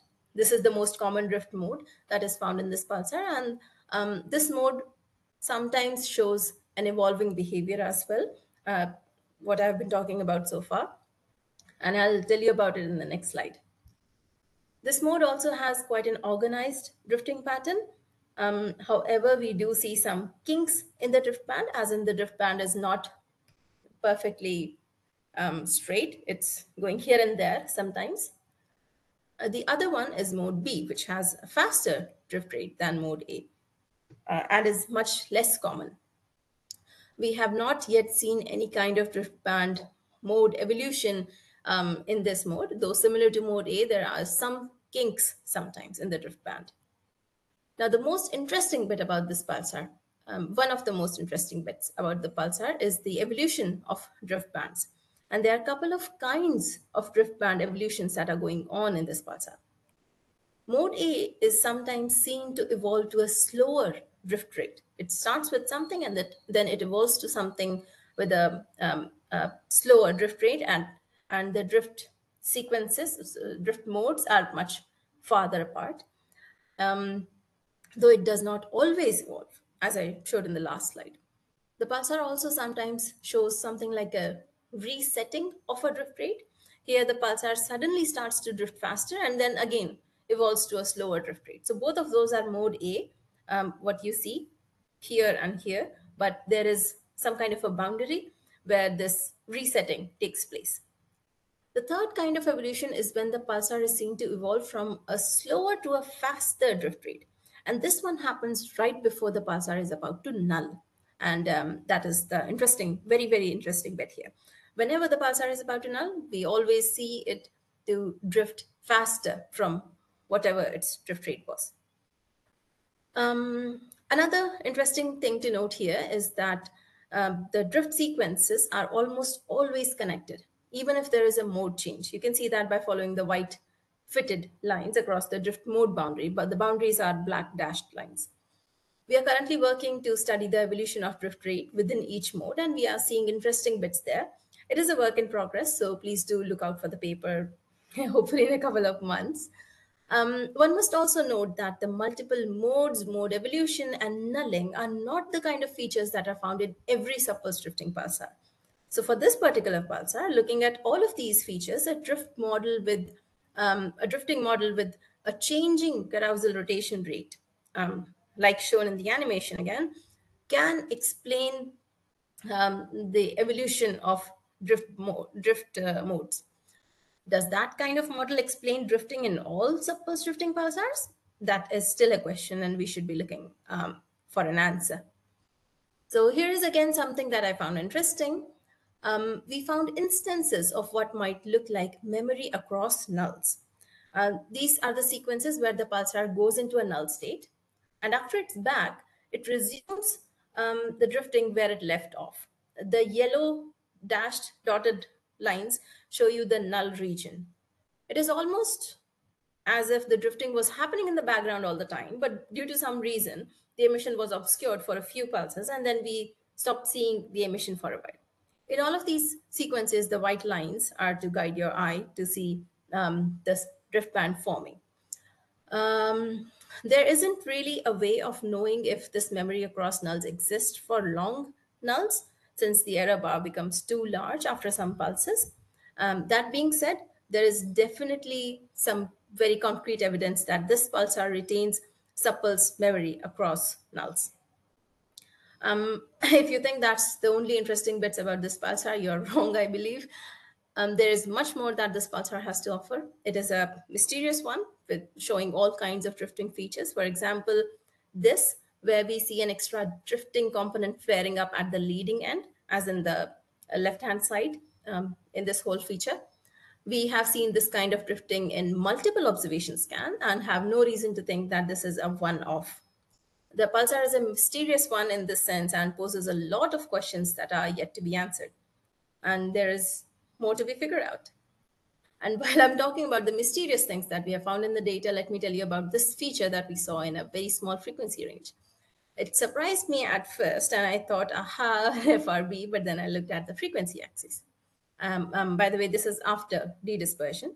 I was curious to see where it came from, and I narrowed it down to the short signal over here. The pulsar is nulling during this time, therefore you don't see any pulsar signal in this chunk. By the way, in the plot above this one, the features on the right-hand side, that shows the pulsar. So I went ahead to get a frequency versus phase plot for this particular pulse, and I found this many features in addition to what you see at the top left. And you see there are a lot of sweeps, and you can see a lot of frequency sweeps with both frequency squared and frequency -2 dependence, frequency raised to the power -2. And it definitely didn't look like a real signal, but we are still bamboozled by what it is. So let me know if you have seen anything like this. For now, I have just removed it from our data because it doesn't look real. Let me just quickly summarize our work so far on J0026 -1955. After the pulsar was first independently discovered and studied by MWA, we have made observations at higher frequencies using the UGMRT. In our analysis, we have found at least 2 distinct subpulse drifting modes, which show evolving features to both slower and faster drift rates. We also noticed a change in the drifting behavior right before the pulsar nulls, and the pulsar was found to null for about 70% of the times, and also shows possible cases of memory across nulls. We believe that the rare but very useful combination of subpulse drifting, mode changing, and nulling are among the most promising phenomena that can help us in understanding the pulsar emission mechanism.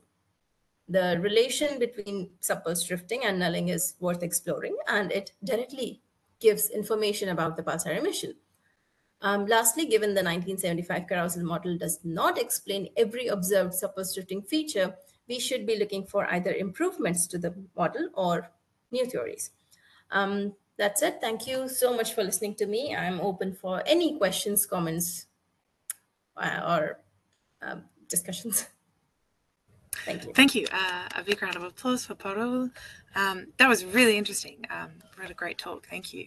I'll just see if anyone has any questions online or in the room. Yes, so we see one from Nicole in the chat. We've seen some sweeping RFI signals as well in EOR data. Don't know exactly what they are though. So at least you're not the only one, it seems, dealing with these weird sweeping signals. Yeah. Very odd to see. If anyone else doesn't have a question, I'll give another second in case anyone wishes to put their hand up or type something out. Otherwise, I have a question. You kind of started to answer it. I was going to ask if we saw the same pulse drifting after the nulling, and then the next slide you talked exactly about that. So very interesting. But the given it starts to speed up just before the nulling, do you see it sort of more consistent with that sped up drifting when it sort of turns back on after the nulling? Does that make sense as a question? So after it starts back nulling, the drift rate usually changes. It's not the same slow one. Right. It okay. starts from a slower one, I would say, and then if it wants to null again, it starts to drift faster. Yeah, like that. So far, I've been doing gestures and didn't realize that my camera was off. Oh, I see. I think I still can't see. Oh, no, there you are. Back again. All right. So, yeah, so it starts off slow, then speeds up, goes into its null, and then when it returns, it's back in the slow, but still consistent. Yeah, okay, cool. Wow, really interesting. Does anyone else have any last questions? No, it seems not. So another round of applause. Thank you so much. That was a very, very interesting talk. Very cool to see, and definitely a mysterious pulsar for sure. So Susmita, our final talk of the project meeting. I see. Yep, there you are, Susmita. will, yeah, take us home, finish off the conference before management sign off, obviously. But Susmita, take it away. Thank you. Slides fine? Yep, can see your slides and can hear you fine. Amazing. Hello everyone. I'm Susmita. I'm a third-year PhD student here at Curtin, working with Ramesh, Martin, and Emil. So I'm going to talk to you about something a little bit different from the plots that we have seen in the past couple of talks. So I work on image-based searches for pulsar candidates using MWA VCS data, and I am going to start off with a traditional slide of what pulsars are. So just as a recap, pulsars are rapidly rotating neutron stars. They are very dense and highly magnetized with beams of radiation from the magnetic poles, which we detect as pulses, and they are generally very steep spectrum sources. And now these pulses have been detected via traditional methods, which is employing time domain search techniques for the past decade or so, in which we look at these pulses or these profiles to determine whether a particular source is a pulsar or not. And like I mentioned in the slide, they are extremely sensitive, and they actually led to the majority of pulsar discoveries till date. However, on the other side, they are actually computationally expensive and time-consuming, as well as negatively affected by factors such as dispersion measure, scattering, multipart scattering, and smearing, especially at low frequencies, like Natasha mentioned in her talk. So now I focus my work on something a bit different, that is image-based searches, which may not be as sensitive as traditional searches, but is very time efficient as well as require less computational resources, in which we look at images to determine whether a particular source is a potential pulsar candidate or not. On the other hand, they are also more likely to detect pulsars which may have a scatter broadened profile, or maybe at a very high DM and very hard to detect at low frequencies. So I mainly work with archival data with MWA. Now we all know about MWA, but something that I want to again point out, like Natasha in her talk, is the large field of view of MWA that provides us with a huge range of opportunities to look at the whole sky at once. And the other thing that I have highlighted in the slide is the voltage capture system, which is very, very important for my work in image domain searches.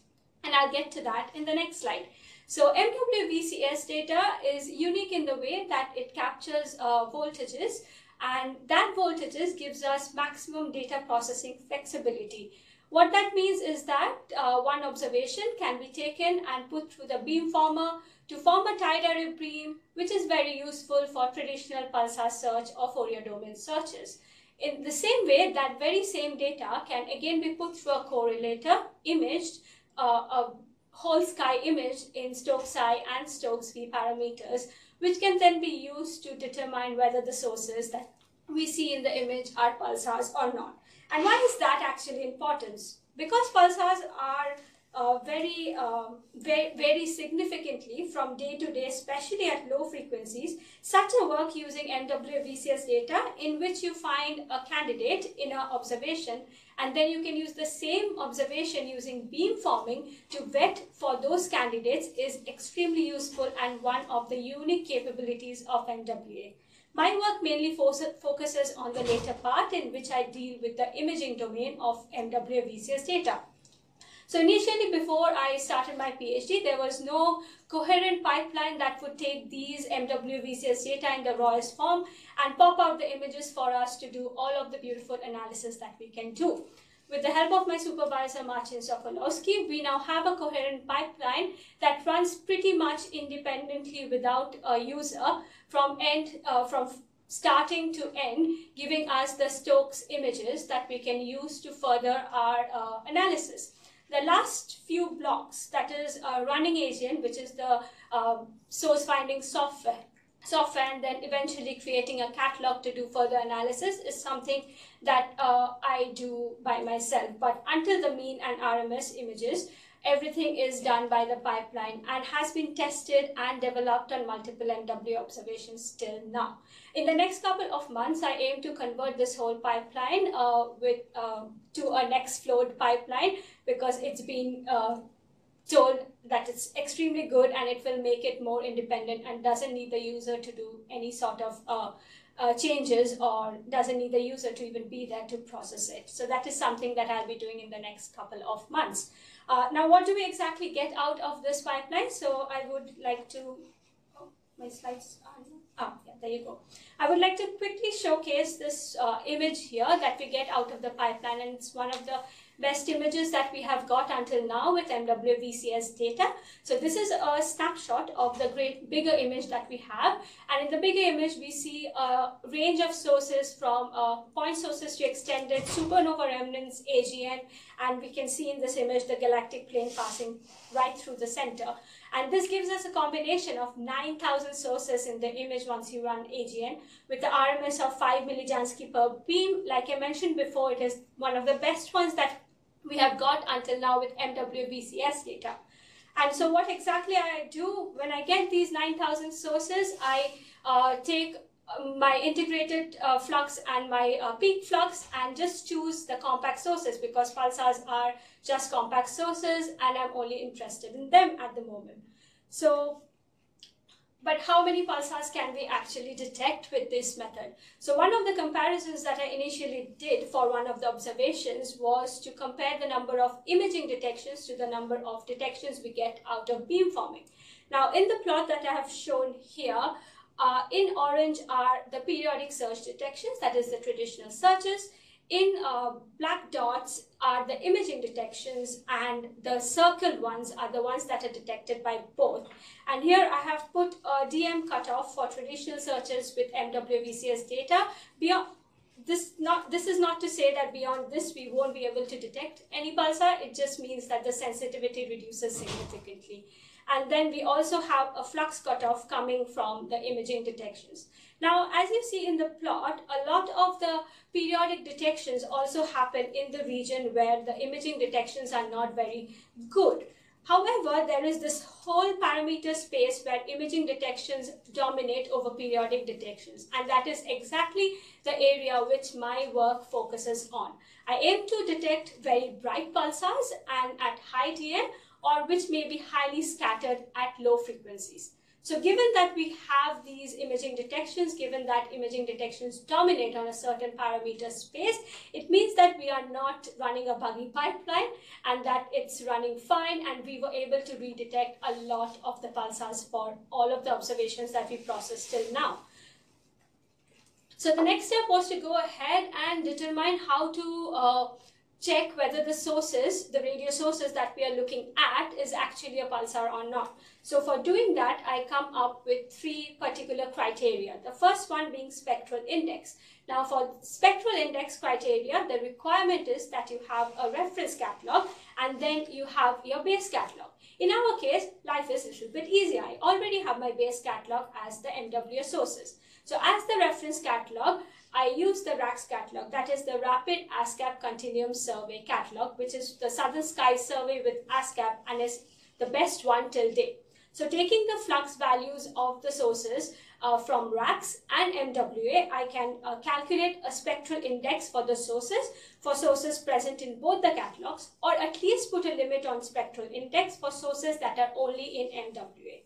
And then moving on, I just pick up the sources that are steeper than -1.2. Now you may ask me why I'm choosing this particular -1.2, and I point you to this particular plot. So this is a plot of the spectral index distribution of all of the pulsars detected till date. Now if I put my spectral index cutoff -1.2 here in blue, I see that I should be, in theory, be able to detect almost more than 50% of the pulsars that are already recorded, which makes it a good criteria. Now what happens is if I push this -1.2 to 3, where the cutoff would be somewhere here, if you can see my cursor. So in that case, we would be detecting a significantly less amount of pulsars, which is not really a good thing if you are testing and developing your criteria. So taking a more higher cutoff is not the way to go. Alternatively, if I push this more down to, let's say, -1, we would be detecting only slightly a more number of recorded pulsars. On the other hand, our average candidates here, which is 200 for -1.2, would shoot significantly up, requiring more computational resources and more time to process the data by a significant amount. So that is why, as of now, for all the observations, -1.2 seems to be the most sensible cutoff to get for the spectral index criteria. And with this, we are able to redetect at least 50% for pulsars for all the observations processed till now.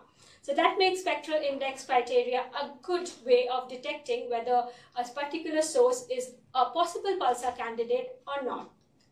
Now, the second one is circular polarization. Sami has given a wonderful talk about polarization, and I will just take it a little bit further and say, in the imaging domain, how do I exactly characterize this leakage is that I take the values of V by I, which is the fractional circular polarization, and then fit a surface to it. So any source that is above the model that's fitted to the V by I fractional circular polarization is actually a very interesting candidate, which should be followed up later on. So I take all sources that have fractional polarization more than 7%. And one of the test cases that we had was J0034 pulsar, which has a circular polarization.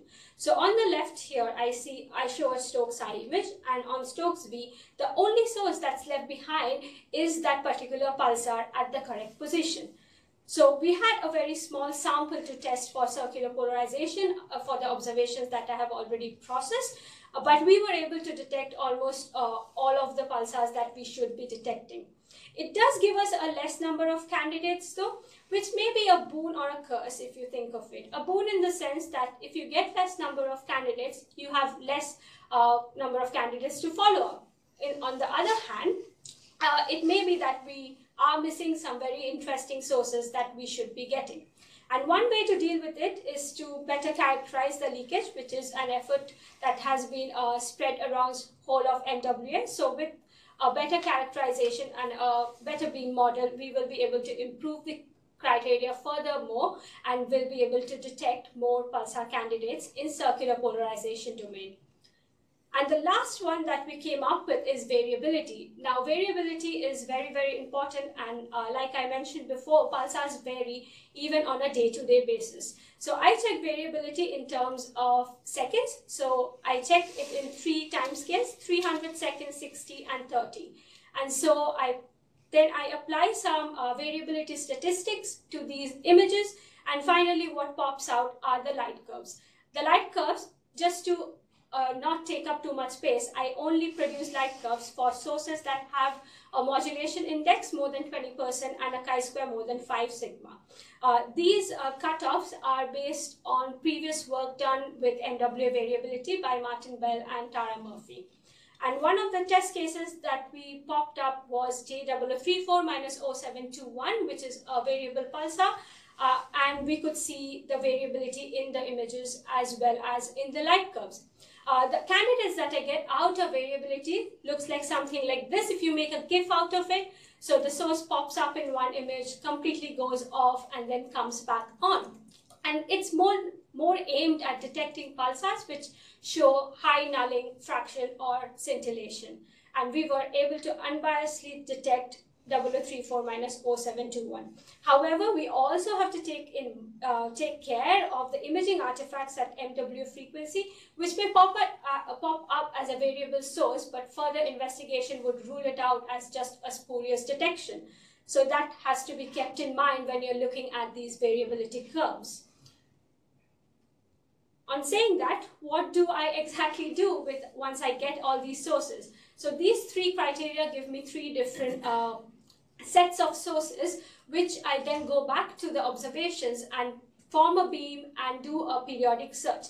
Now, I am going back to periodic search, but the comparison would be initially doing a periodic search on every single pixel of the image, would be around 100,000 pixels, whereas here I would be searching only for 1,000 pixels in total for maybe 4 observations. So we are reducing the computational pressure on the supercomputers by orders of magnitude.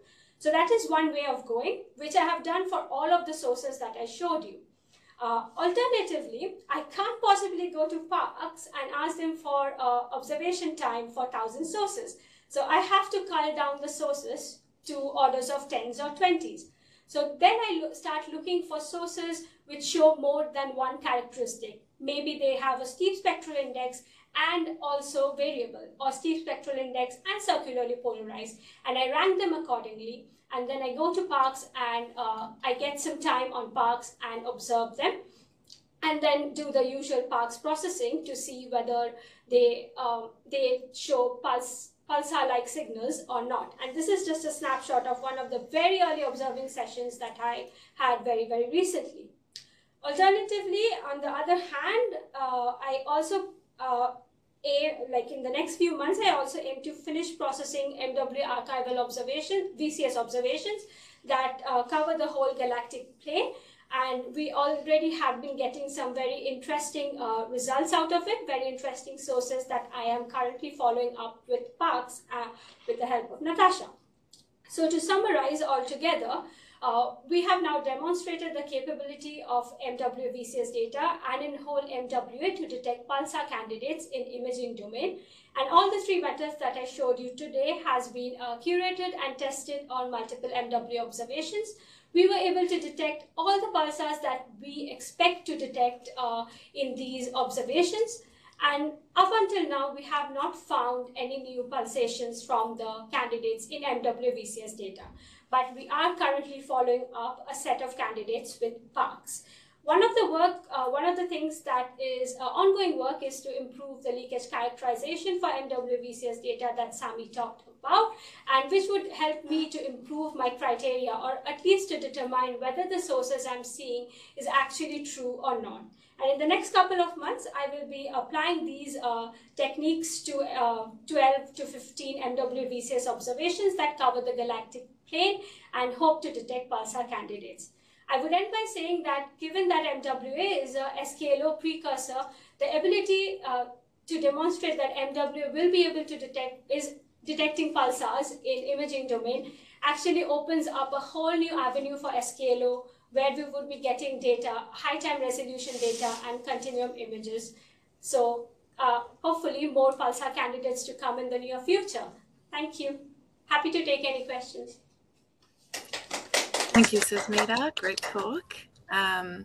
Cool. So again, if you have any questions, feel free to put your hand up or raise them in the chat, and I will echo them for everyone. I'm not seeing any immediate hands coming up, so I will ask again one of my own questions. I'm a sucker for scintillation, so the light curves that you have for the sources you find as variable, do you think it's possible that in the future, having more of these and using the image domain, we could start to get estimates of that scintillation to use for, I think Ramesh kind of touched on it a bit in the summary as well, updating our models of the line of sight maps. I can't think of the words, my brain's frozen. Is that question getting across? Did that make sense? Yes, that does make sense. Obviously, if we see more of these sources scintillating, then we will be able to model the ISM better.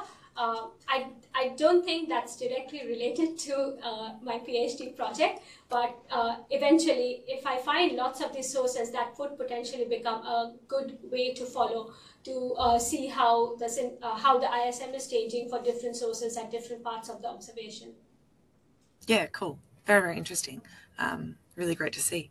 Are there any other questions from anyone? It's your last chance, so get in while you can. I don't see anyone. So can we have a round of applause for Susmita and then for all of the speakers in this last session? Great job, everyone. So big round of applause. Thank you. Really interesting to see all the stuff going on with fast transients and pulsars. So thank you, everyone. And I will pass over to Mia and management for our wrap up. Thanks. Thanks, Kat, and thanks everyone for coming today. Yeah, folks. Sorry, that noise was me trying to share the final slide. I want to say thanks, probably most importantly, for the collaborative spirit that has been demonstrated yesterday and today. For example, I mean, we had Randall and Devajyoti stepping up to do talks on behalf of Divya and Yajan. We had Devajyoti again helping Pooja by sharing her slides when there were technical difficulties. We had Rithima and Ash and Venus. They were pulled in last minute as session chairs and did such a wonderful job. Ramesh, as always, for help for asking helpful questions at the end of talks. It's just such a wonderful group and team feeling. So thanks again. We still have awards to give out, so I'll put the final list of attendees into a random name picker and I'll send out the result along with links to the meeting recordings on YouTube and the meeting wiki page where you can upload a copy of your slides if you like. And I know it's very late or very early for some people, so I don't think we're going to force everyone to turn their cameras on for a group screenshot. But I will hand over to Chris. I see he's available, fantastic, for the Best Talk Award, and then Stephen will give some closing comments. Cheers. Cool beans. Thanks, Mia, and thanks everyone for still being here. So, best talk. Well, what can I say? The standard was exceptionally high. We've had so many good talks, emphasizing just how much cool science is coming out of the MWA. And I think as someone, I forget who it was who said it, but someone definitely said it at this meeting, you know, delivering on key fantastic science from the nearest star to the first stars. We had a whole bunch of phenomenal talks, particularly the keynotes emphasizing the importance of exquisite precision calibration and an extensive archive covering years or even decades, looking for unexpected phenomena, which of course requires significant resources in terms of computational and human resources. And the animation that we showed earlier regarding pulsars and the Smart Pulsar Survey was just absolutely phenomenal. It was really, really great to see that clear explanation. I started writing a list of honorable mentions, but I stopped pretty quickly because it was rapidly approaching just the list of talks that we had. So to get this wrapped up and put a pin on it, the overall winner of the best talk for this MWA project meeting goes to Dev Null for their talk on the pathological systematics, an aspect of data exploration that's hugely important for delivering the best of MWA science and is absolutely critical, particularly for the EOR folks, as demonstrated by Kath and the team. But not only that, Dev's talk was really well presented, set an excellent standard for animations, and sparked off a big discussion and exchange of ideas between three of the key science working groups, GEG, EOR, and the pulsars and fast transients groups regarding precision calibration and polarimetry. So well done, Dev, and well done, everyone. Thanks, Chris. I hope the discussion leads to a solution to the XY phase cal, and I hope these discussions kick off more interesting ways of looking at the systematics. So thanks, really appreciate it. Great, and I echo your statement, and I absolutely expect that this discussion will evolve into something that is more ongoing on the longer term, and ongoing on the longer term until we find the solution.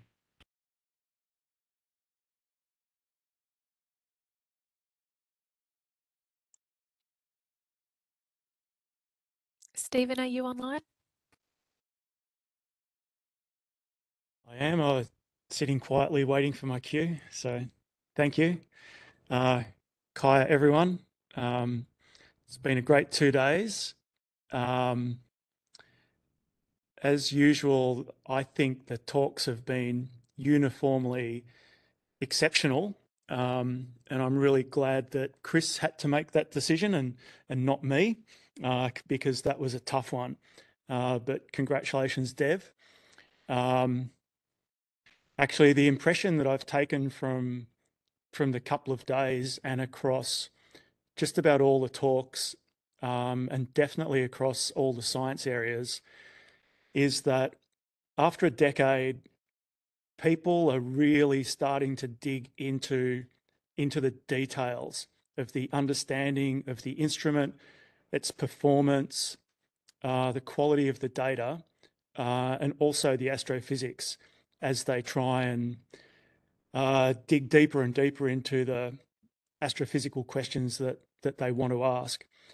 What I see is an enormous accumulation of not just knowledge, but wisdom that goes across the entire system. And I think that little exchange with Chris and Dev on XY phase calibration is just a really excellent example of how we advance that digging through getting together via meetings like this. And I'd really echo Mia's comments about the collaborative nature of the group and the team. And you know what? That's been a feature of this group since day one. I remember the very earliest MWA project meetings after we first commenced operations, just about a decade ago. And that vibe has always been in the team. And I think it has been one of the things that's collectively pushed us on. So congratulations to all of the participants for maintaining that and collectively exploiting all that knowledge and wisdom. Some of the things I've seen over the last 2 days, the digging into the absolute detail has been absolutely astonishing. And for me personally, at the end of a long year, it really energizes me. So thanks to everyone for that. I mean, I'm hoping next year, the mid-year project meeting will mark the 10-year anniversary of the operations of the commencement of operations of the MWA. And I'm really hoping that we can, largely speaking, get together face-to-face for a really big celebration and just to accelerate some of these interactions and that continued digging into the detail. So I think that's going to be really exciting. And I'm really extremely excited by the fact that we can proceed beyond that point out to the end of the decade with an upgraded, bigger, more capable, more robust facility, which I think is exciting for a few different reasons. And in some way, having that new improved system relieved of some of the current deficiencies, I think is going to be a whole new world for a lot of you guys. A lot of those tricky systematics and problems and details that everyone's had to deal with, once they sort of disappear, hopefully, I think is going to unveil, I won't say an easy new world, but one in which all of your work will result in, I think, phenomenally better results across the board. That's the history of radio telescopes and radio telescope upgrades. So I think that's probably what's going to happen with the MWA. So I'm really, really pleased that we're going to be in that position over the next 5 years, and have that opportunity to really double down on the wisdom that you've all gained. Everything from the emerging value of the archive in terms of finding those rare sources that weren't necessarily predicted, but the combination of the archive and an instrument to follow up has proven itself really, really powerful. So being able to continue that is super exciting. I'll leave off there, I think, Mia, just to say thank you to everyone for their contributions, not just during the meeting, but as members of the MWA team. congratulations on a great year of work, and I really hope to see lots of people in person middle of next year for a face-to-face celebration of 10 years of operations, and a forward look for the next 5 years. Okay, so thanks very much, and back to you, Mia. I think we'll end it there. Thanks, Stephen. Thanks, everyone. And yeah, I hope you all have a great holiday time period, and we'll end it there. Thanks all. Cheers.